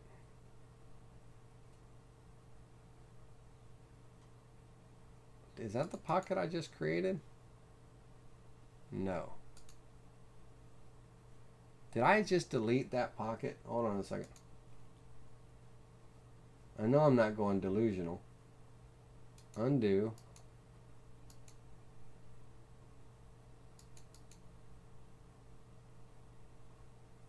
Well, where the hell did that toolpath go, guys? It's not that toolpath. That's the hole. Wow, that's strange. Alright, we'll do it again. I could have swore, did I not just preview this toolpath right here? Where'd that pocket go for the fire department? I just did undo and it's not there. Where'd it go? It mysteriously disappeared. Alright, no big deal. Let's go back and select those vectors again. Very strange. I know I'm not going delusional. Okay. Pocket toolpath. I'm going to cut down a 16th of an inch, 0.0625. With it's not a pocket toolpath, it's a VCarve toolpath. That's why I'm not recognizing it. There we go. Calculate. Okay. It wasn't a pocket toolpath. That's why I couldn't find the word pocket. Alright. So now I've got this clock face here that has, you know, this symbol in the middle. Right? It could be fire department, police department. It could be dragons, Dungeons and Dragons, whatever, right? Whatever you want it to be. It could be something very simple. You know, it could be fun, you know, a little happy face. Who knows, right?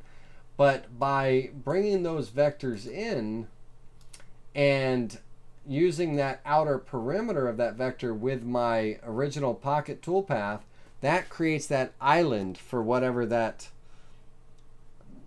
emblem happens to be, or whatever that design happens to be that you create. It creates that island, gives it that raised effect. So, you know, we have that raised effect there and everything. And, you know, so that clock face could be, you know, whatever design you want it to be. This is where, you know, you can utilize your imagination. This is quick and dirty, me just throwing in this Maltese cross and stuff. But, it's just for illustration purposes, you know. So we've taken these vectors that were imported, that we created in last week's class. Very simple and easy to create these. Watch last week's class, the very beginning, when we were laying out these vectors, and learn how to lay out those vectors and everything. But, you know, we have the clock vectors, creating our toolpaths to create those dimples with our box core bit. Create our VCarve toolpath to create those raised letters, numbers, and second dashes and minute hands and all that stuff. Our profile cut to create that nice little defining chamfer, and then another chamfer on the outer edge, and then our final profile cut cutting out. And then, you know, doing some, if we have a design in the middle, doing some cutting on this. Now, by adding that design there, I've increased this center area by a 1/16 of an inch, because that's how low this pocket is from the original surface. So that means my hole here, I need to go back into that hole cut, and I don't want to start at 1/8 of an inch. I'm going to start at a 1/16 of an inch, you know, so you got to keep track of what you're doing in your toolpaths and everything. And I'm going to I'll just add in a 1/16 here, 0.6875.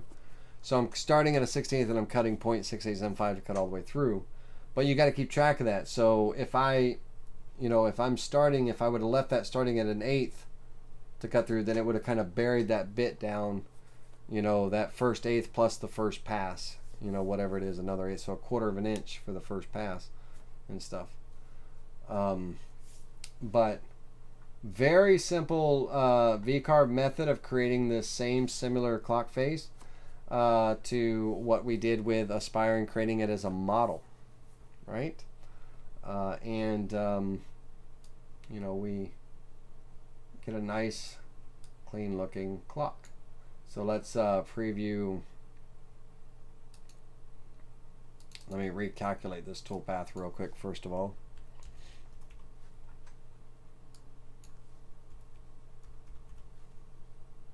That's my little hole drilling. All right, and then we'll cut the back out here so we have the full view.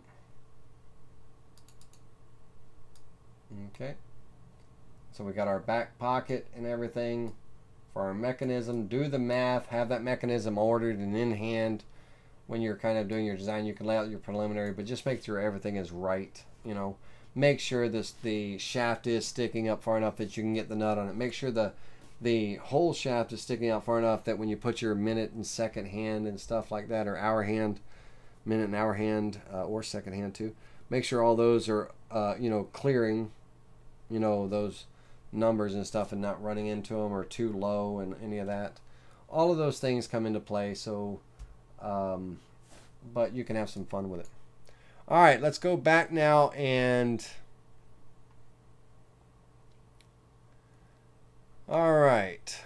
David Kinsey says, what's the best way to get all the bits to the exact depth when using multiple bits as you did on the face of the clock?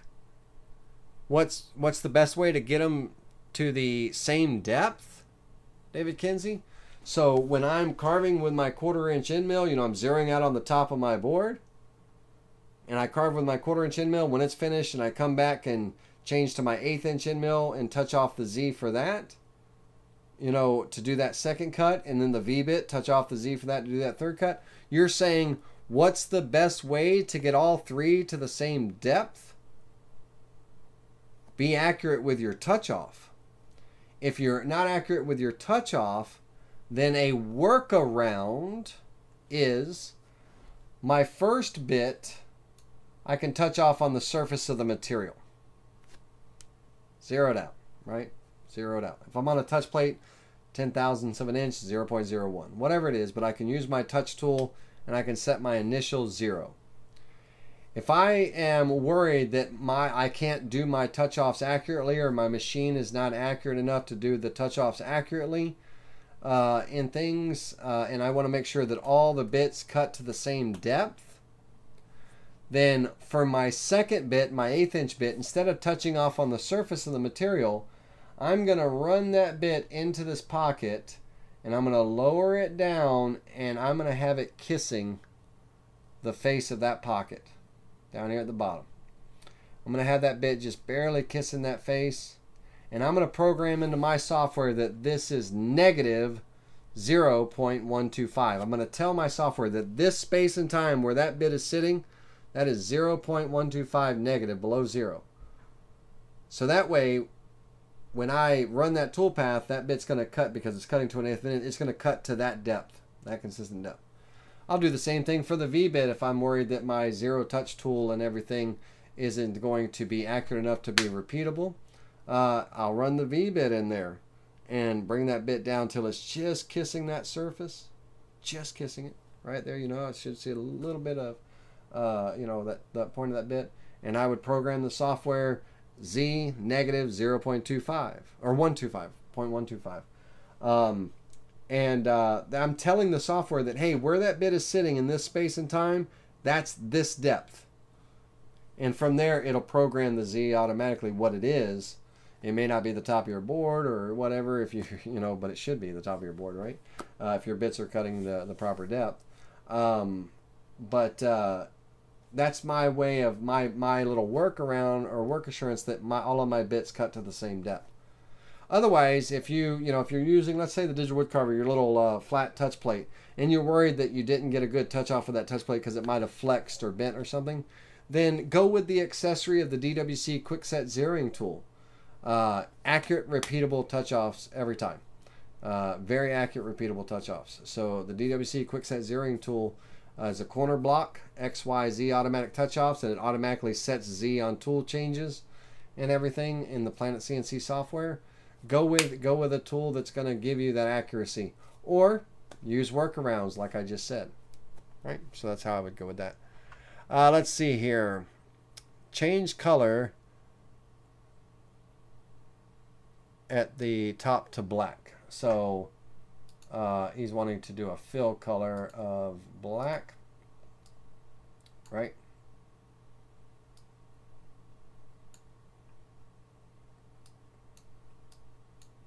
Changing that fill color to black. Let me see if my light's turned on.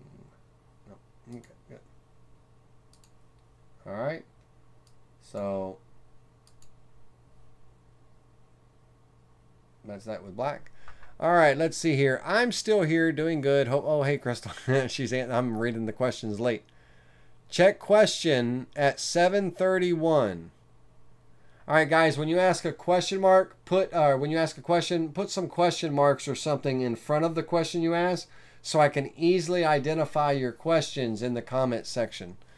Because I don't have timestamps. What question am I supposed to be looking for at 7:31?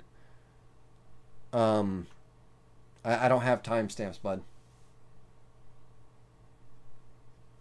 in the chat. So put question marks in front of your questions so I know I can easily identify them. Brooks Martin, let's see here. SR71 question mark. Let me know what that means, bud. Big Daddy Fish, you are adding a medallion in the middle, so your face thickness is going to be more. Absolutely. Yep. I did a compass in the center of mine, and the north, south, east, and west at the quarter hours. Very cool. Very cool, Todd. I get rid of the dot after September, or after department. I lost you for a main. How did you curve out the text? I lost you for a minute. How did you carve out the text? On the fire department, that toolpath was a VCarve toolpath with the text and the vectors surrounding that text were selected. So all the inside vectors of the Maltese cross were selected, except for that circle. That's not part of the Maltese cross right there in the middle. And what that does is, with the VCarve toolpath with a flat depth, I only went down 1/16 of an inch, that carves around the letters, giving them that raised look. Let's turn that color off for a moment. Okay, so it gives those letters that raised fill and everything. It carves around them to give it raised and all. So it's a VCarve toolpath with a flat depth. In my case, I'm using a 1/4 inch end mill and an 1/8 inch end mill to do all the flat work, and a 60-degree V-bit to do the VCarve edge work and everything. So that's how the text was carved. Same way that the text was carved for all the numbers and dashes and everything. Okay. Cool beans.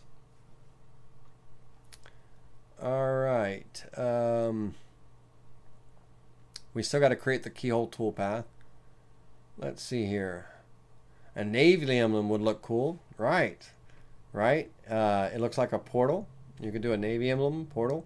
You could do all kinds. I mean, really, it could be anything. It could be your company logo. It could be,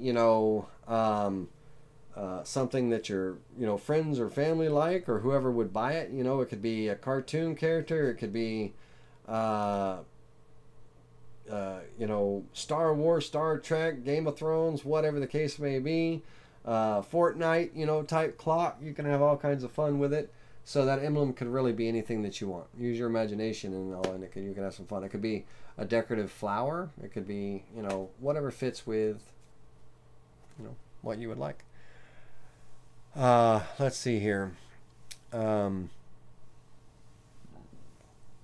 Very good, Lainey. How do I get the file? I tell you what I'll do on this one. The vectors for the clock. I will make that DXF file downloadable in the description of the video after the class ends. Give me about a half hour and I'll have that DXF file for the clock here available as a free download in the description. Okay, let's see here. Not asking you to do this, but could you bring the hands? Could you bring in the hands just to see the different links? Could I bring in the hands to see the different links? I mean, I couldn't bring in the hands of the image and the picture and all, but I can draw a set of hands. So let's see here. Let me do it over off to the side so I don't have all that stuff in my way. Let's go create a circle here and here. Let's draw a rectangle here. Let's get that centered to the circle left to right, align left to right. Let's go into node editing and give it a little bit of pizzazz.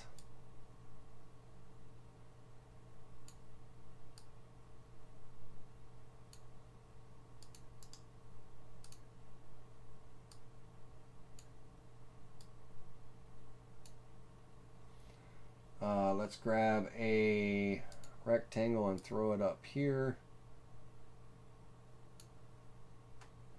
Square corners on this one. Alright, on this I'm going to go into node editing.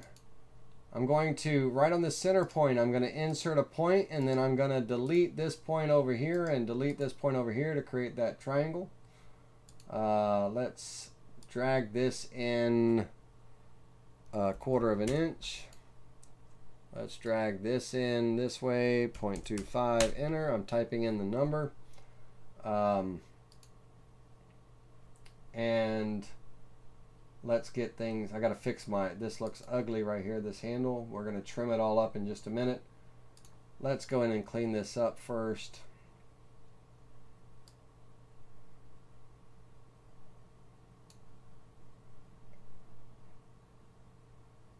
That looks about even.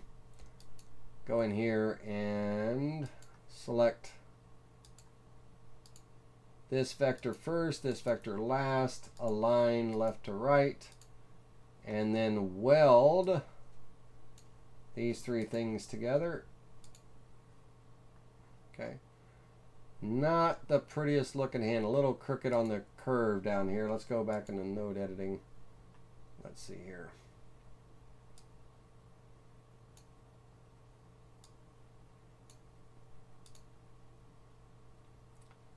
Not the best looking hand, but it'll do. Alright, let's grab here and let's go into the size tool. And overall size on this one is 4. Let's go 5.125. That was 5 1/8. The one clock hand that I found in there. So if we take, let's group that together and drag it over here and snap it to the center. All right. Okay, so 5 1/8 brings me just under. All right, so let's go in there and let's change that size to 5 3/4.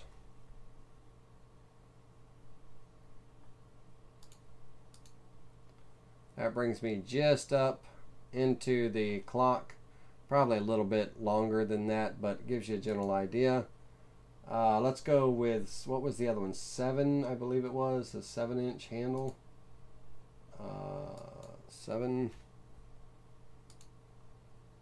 Okay, that brings me right up to about here. So, and I'm stretching that circle, but you get the idea. So, you know, I can't bring the actual pictures of the clock in. It's just going to take too much time to do that, bud. But that gives you a general idea. You know, you can always draw it in. You know, draw in the size, draw in any kind of shape. It could be a rectangle for all I care. Just draw it in so you can kind of get a gauge what the length needs to be for your hands, right? All right, let's see here. Hey Lenny, are you using your tablet now? And how many shortcuts have you programmed for Aspire? I only use my tablet. He's referring to my Huion tablet here. I only use that for when I'm creating models in ZBrush. I very rarely use it for the Vectric software, but I do have, my basic Control Z shortcut set in, and node editing, and a few other keys set up. But I mostly use it for when I'm designing my models in ZBrush. So my tablet gets used when it doesn't really get used when I'm using VCarve Pro. Let's see here. A paper thickness. Brooks Martin, a paper thickness? What's that? SR71 would look as bad as you bitmap.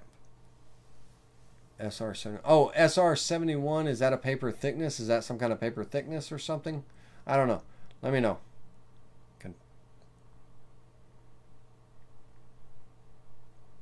How did you curve the text? Oh, not carve. How did you curve the text? How did I curve the text? So in the text, over here in your text tools, edit, text, spacing, and curve tool.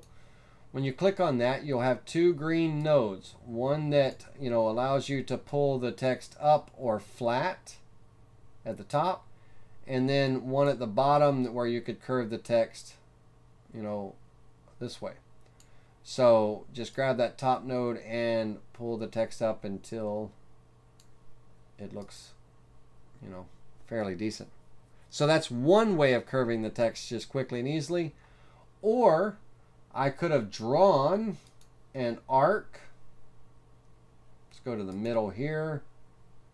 Go to the middle here and pull an arc.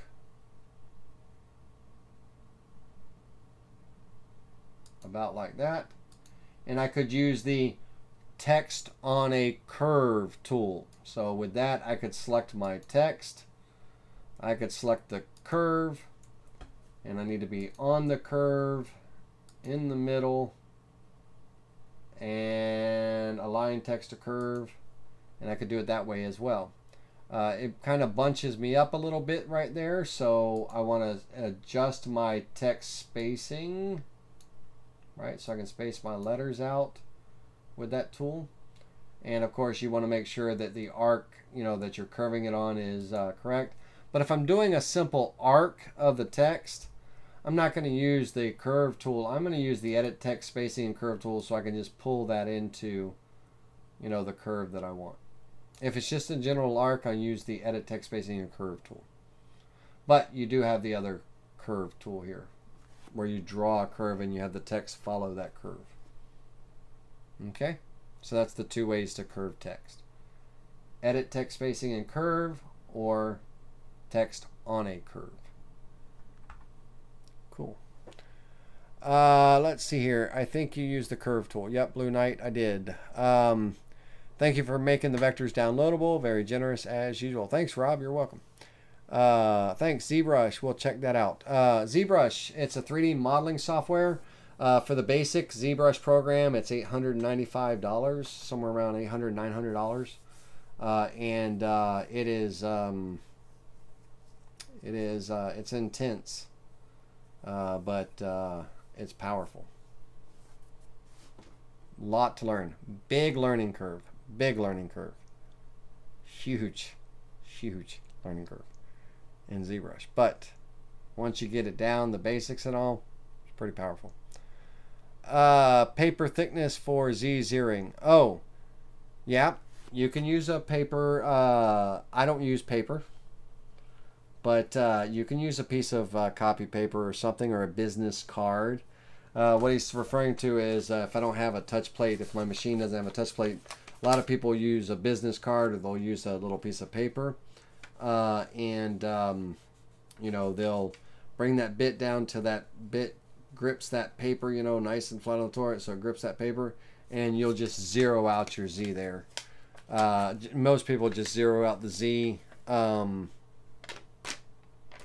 Brooks, they normally don't put in the paper thickness, but if you want to know what the paper thickness is, let's say that we have a 24 mil paper thickness, not 24 mil, pound, 24 pound. Oh God, I haven't done pound in a while. LB,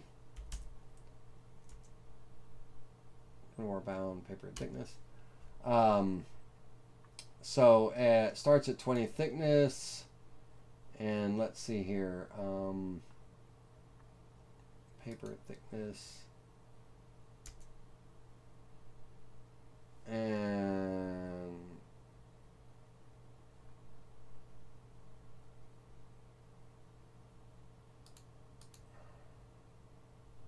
they usually have somewhere,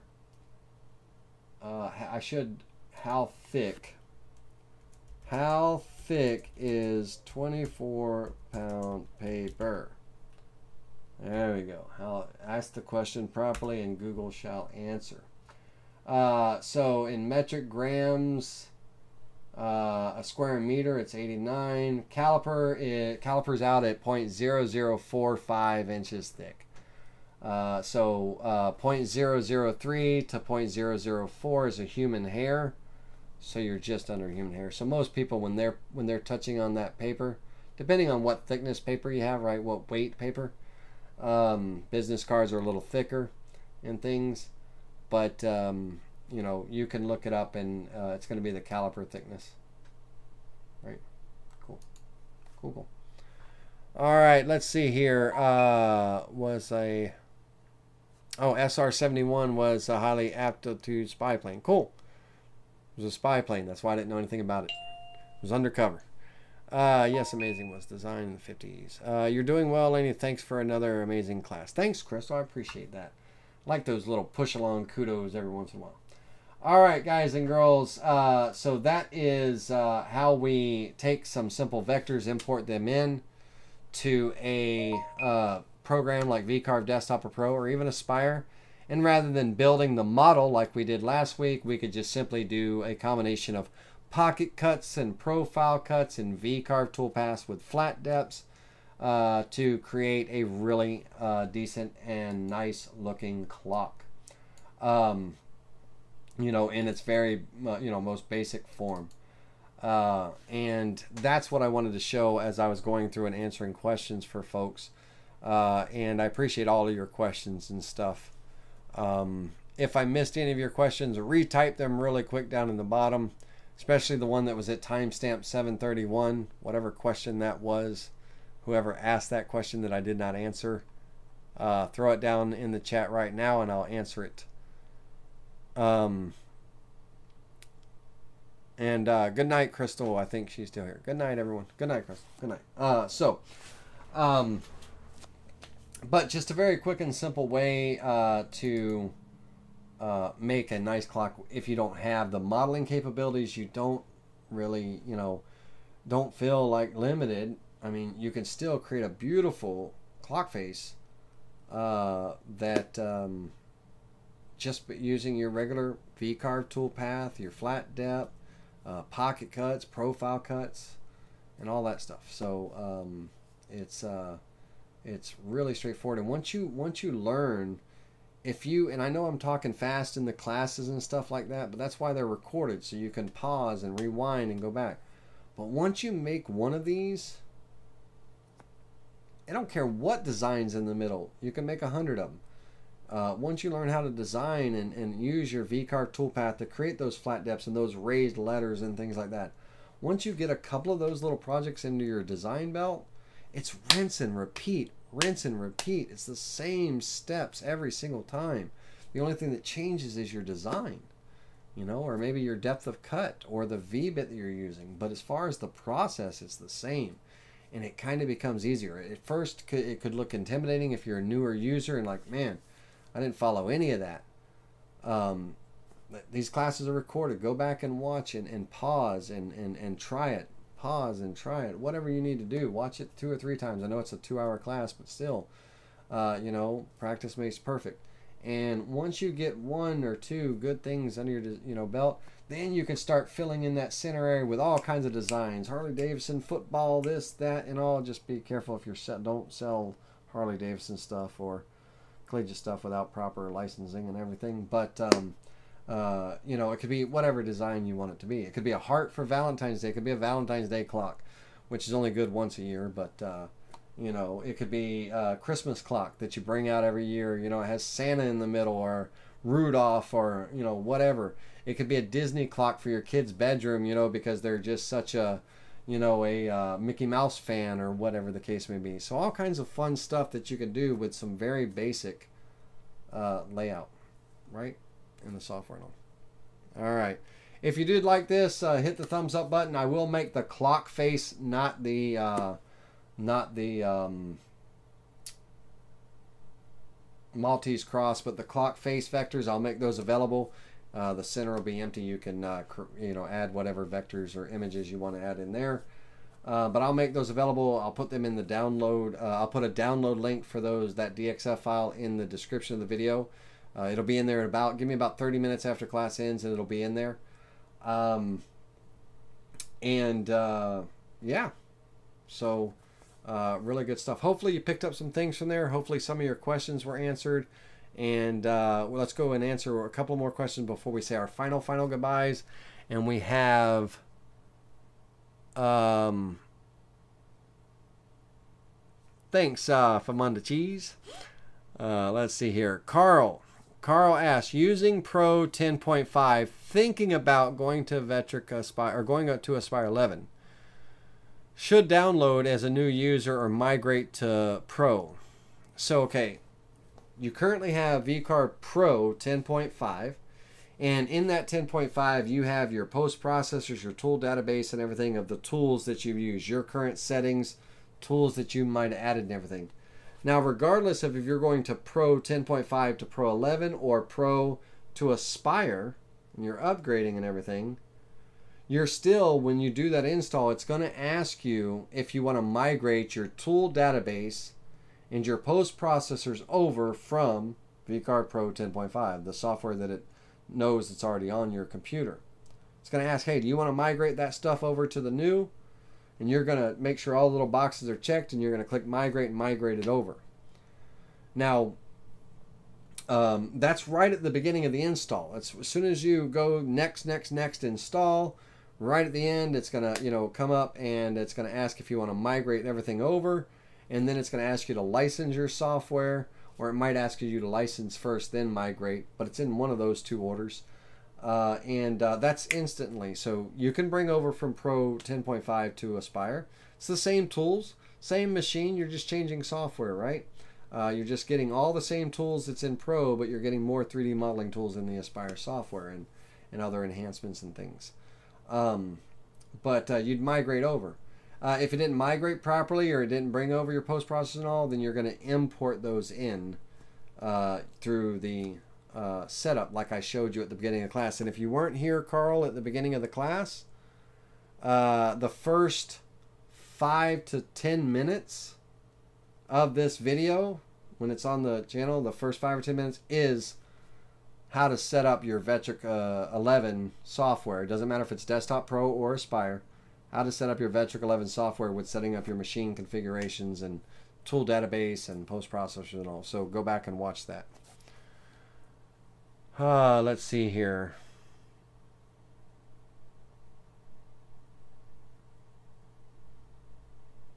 Yeah, interchangeable clock faces for sure. All right. Yep. And David, you're welcome, and all that stuff. All right, everybody. Hopefully you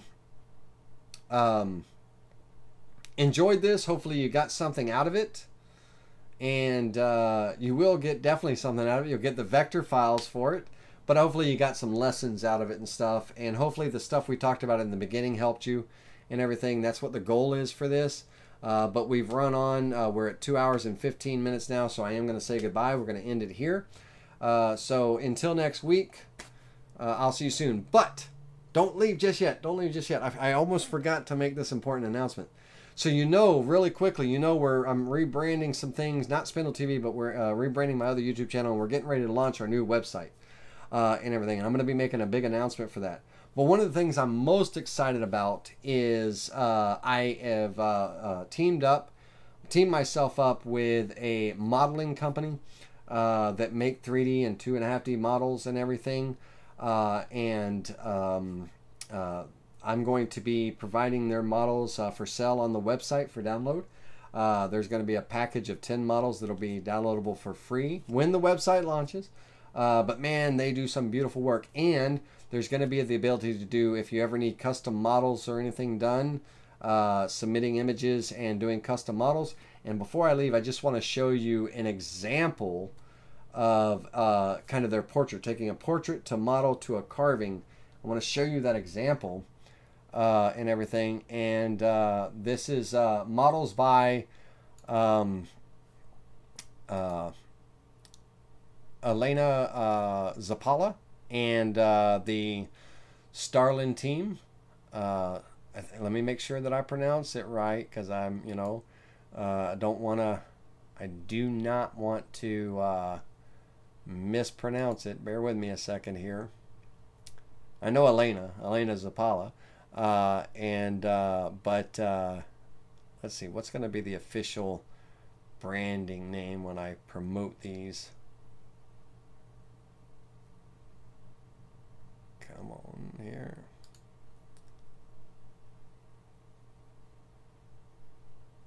Bear with me. I'm pulling it up.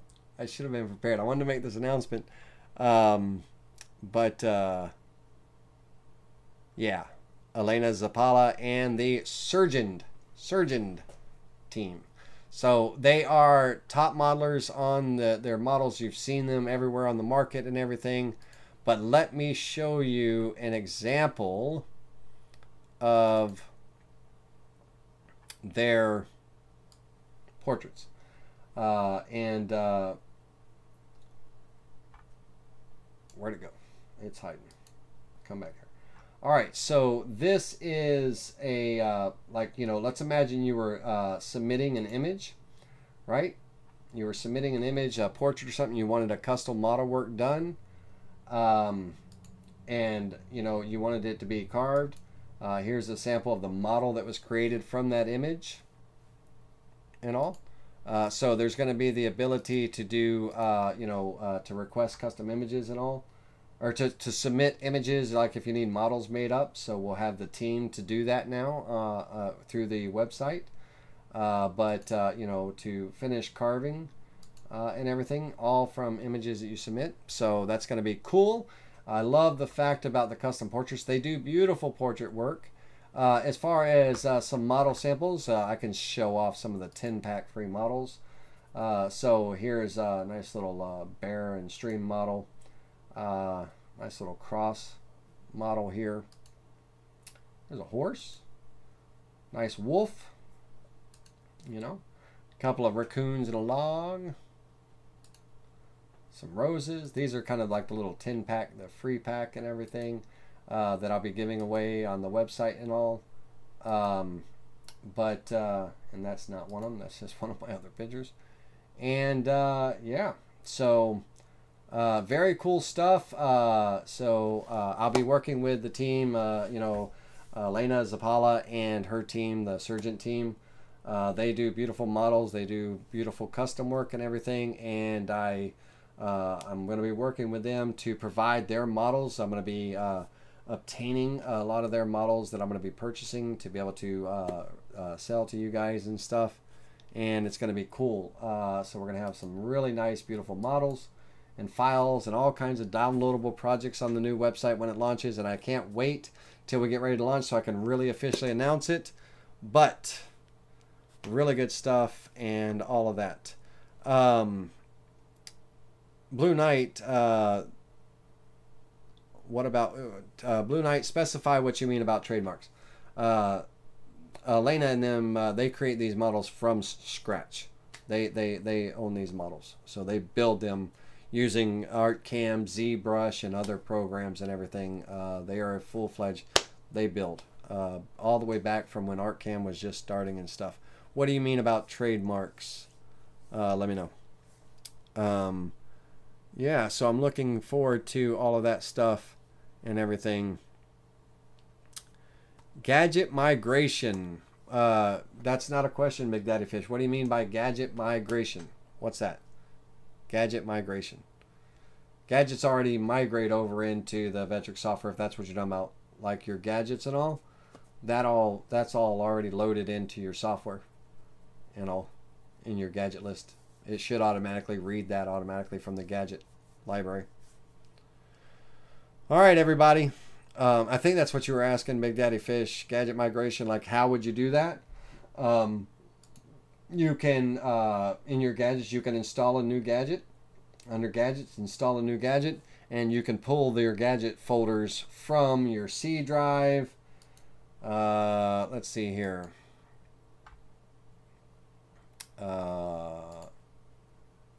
So from your C drive, users, public documents, Vectric files, gadgets. So you can go into your 10.5 gadgets, whatever gadgets you have in there, and you can pull them over, you know.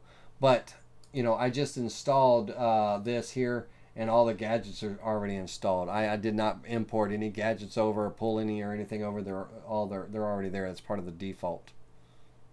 Okay, so cool. All right, everybody. Until next week, I will see you soon. I hope you enjoyed the class. Thank you very much, and I appreciate you all.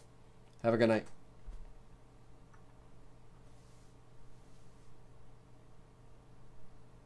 Jeff, you're coming in right at the end. We're leaving, so you'll have to watch it non-live. You'll have to watch it on the recorded, and catch us next week live. All right, everybody. See you later.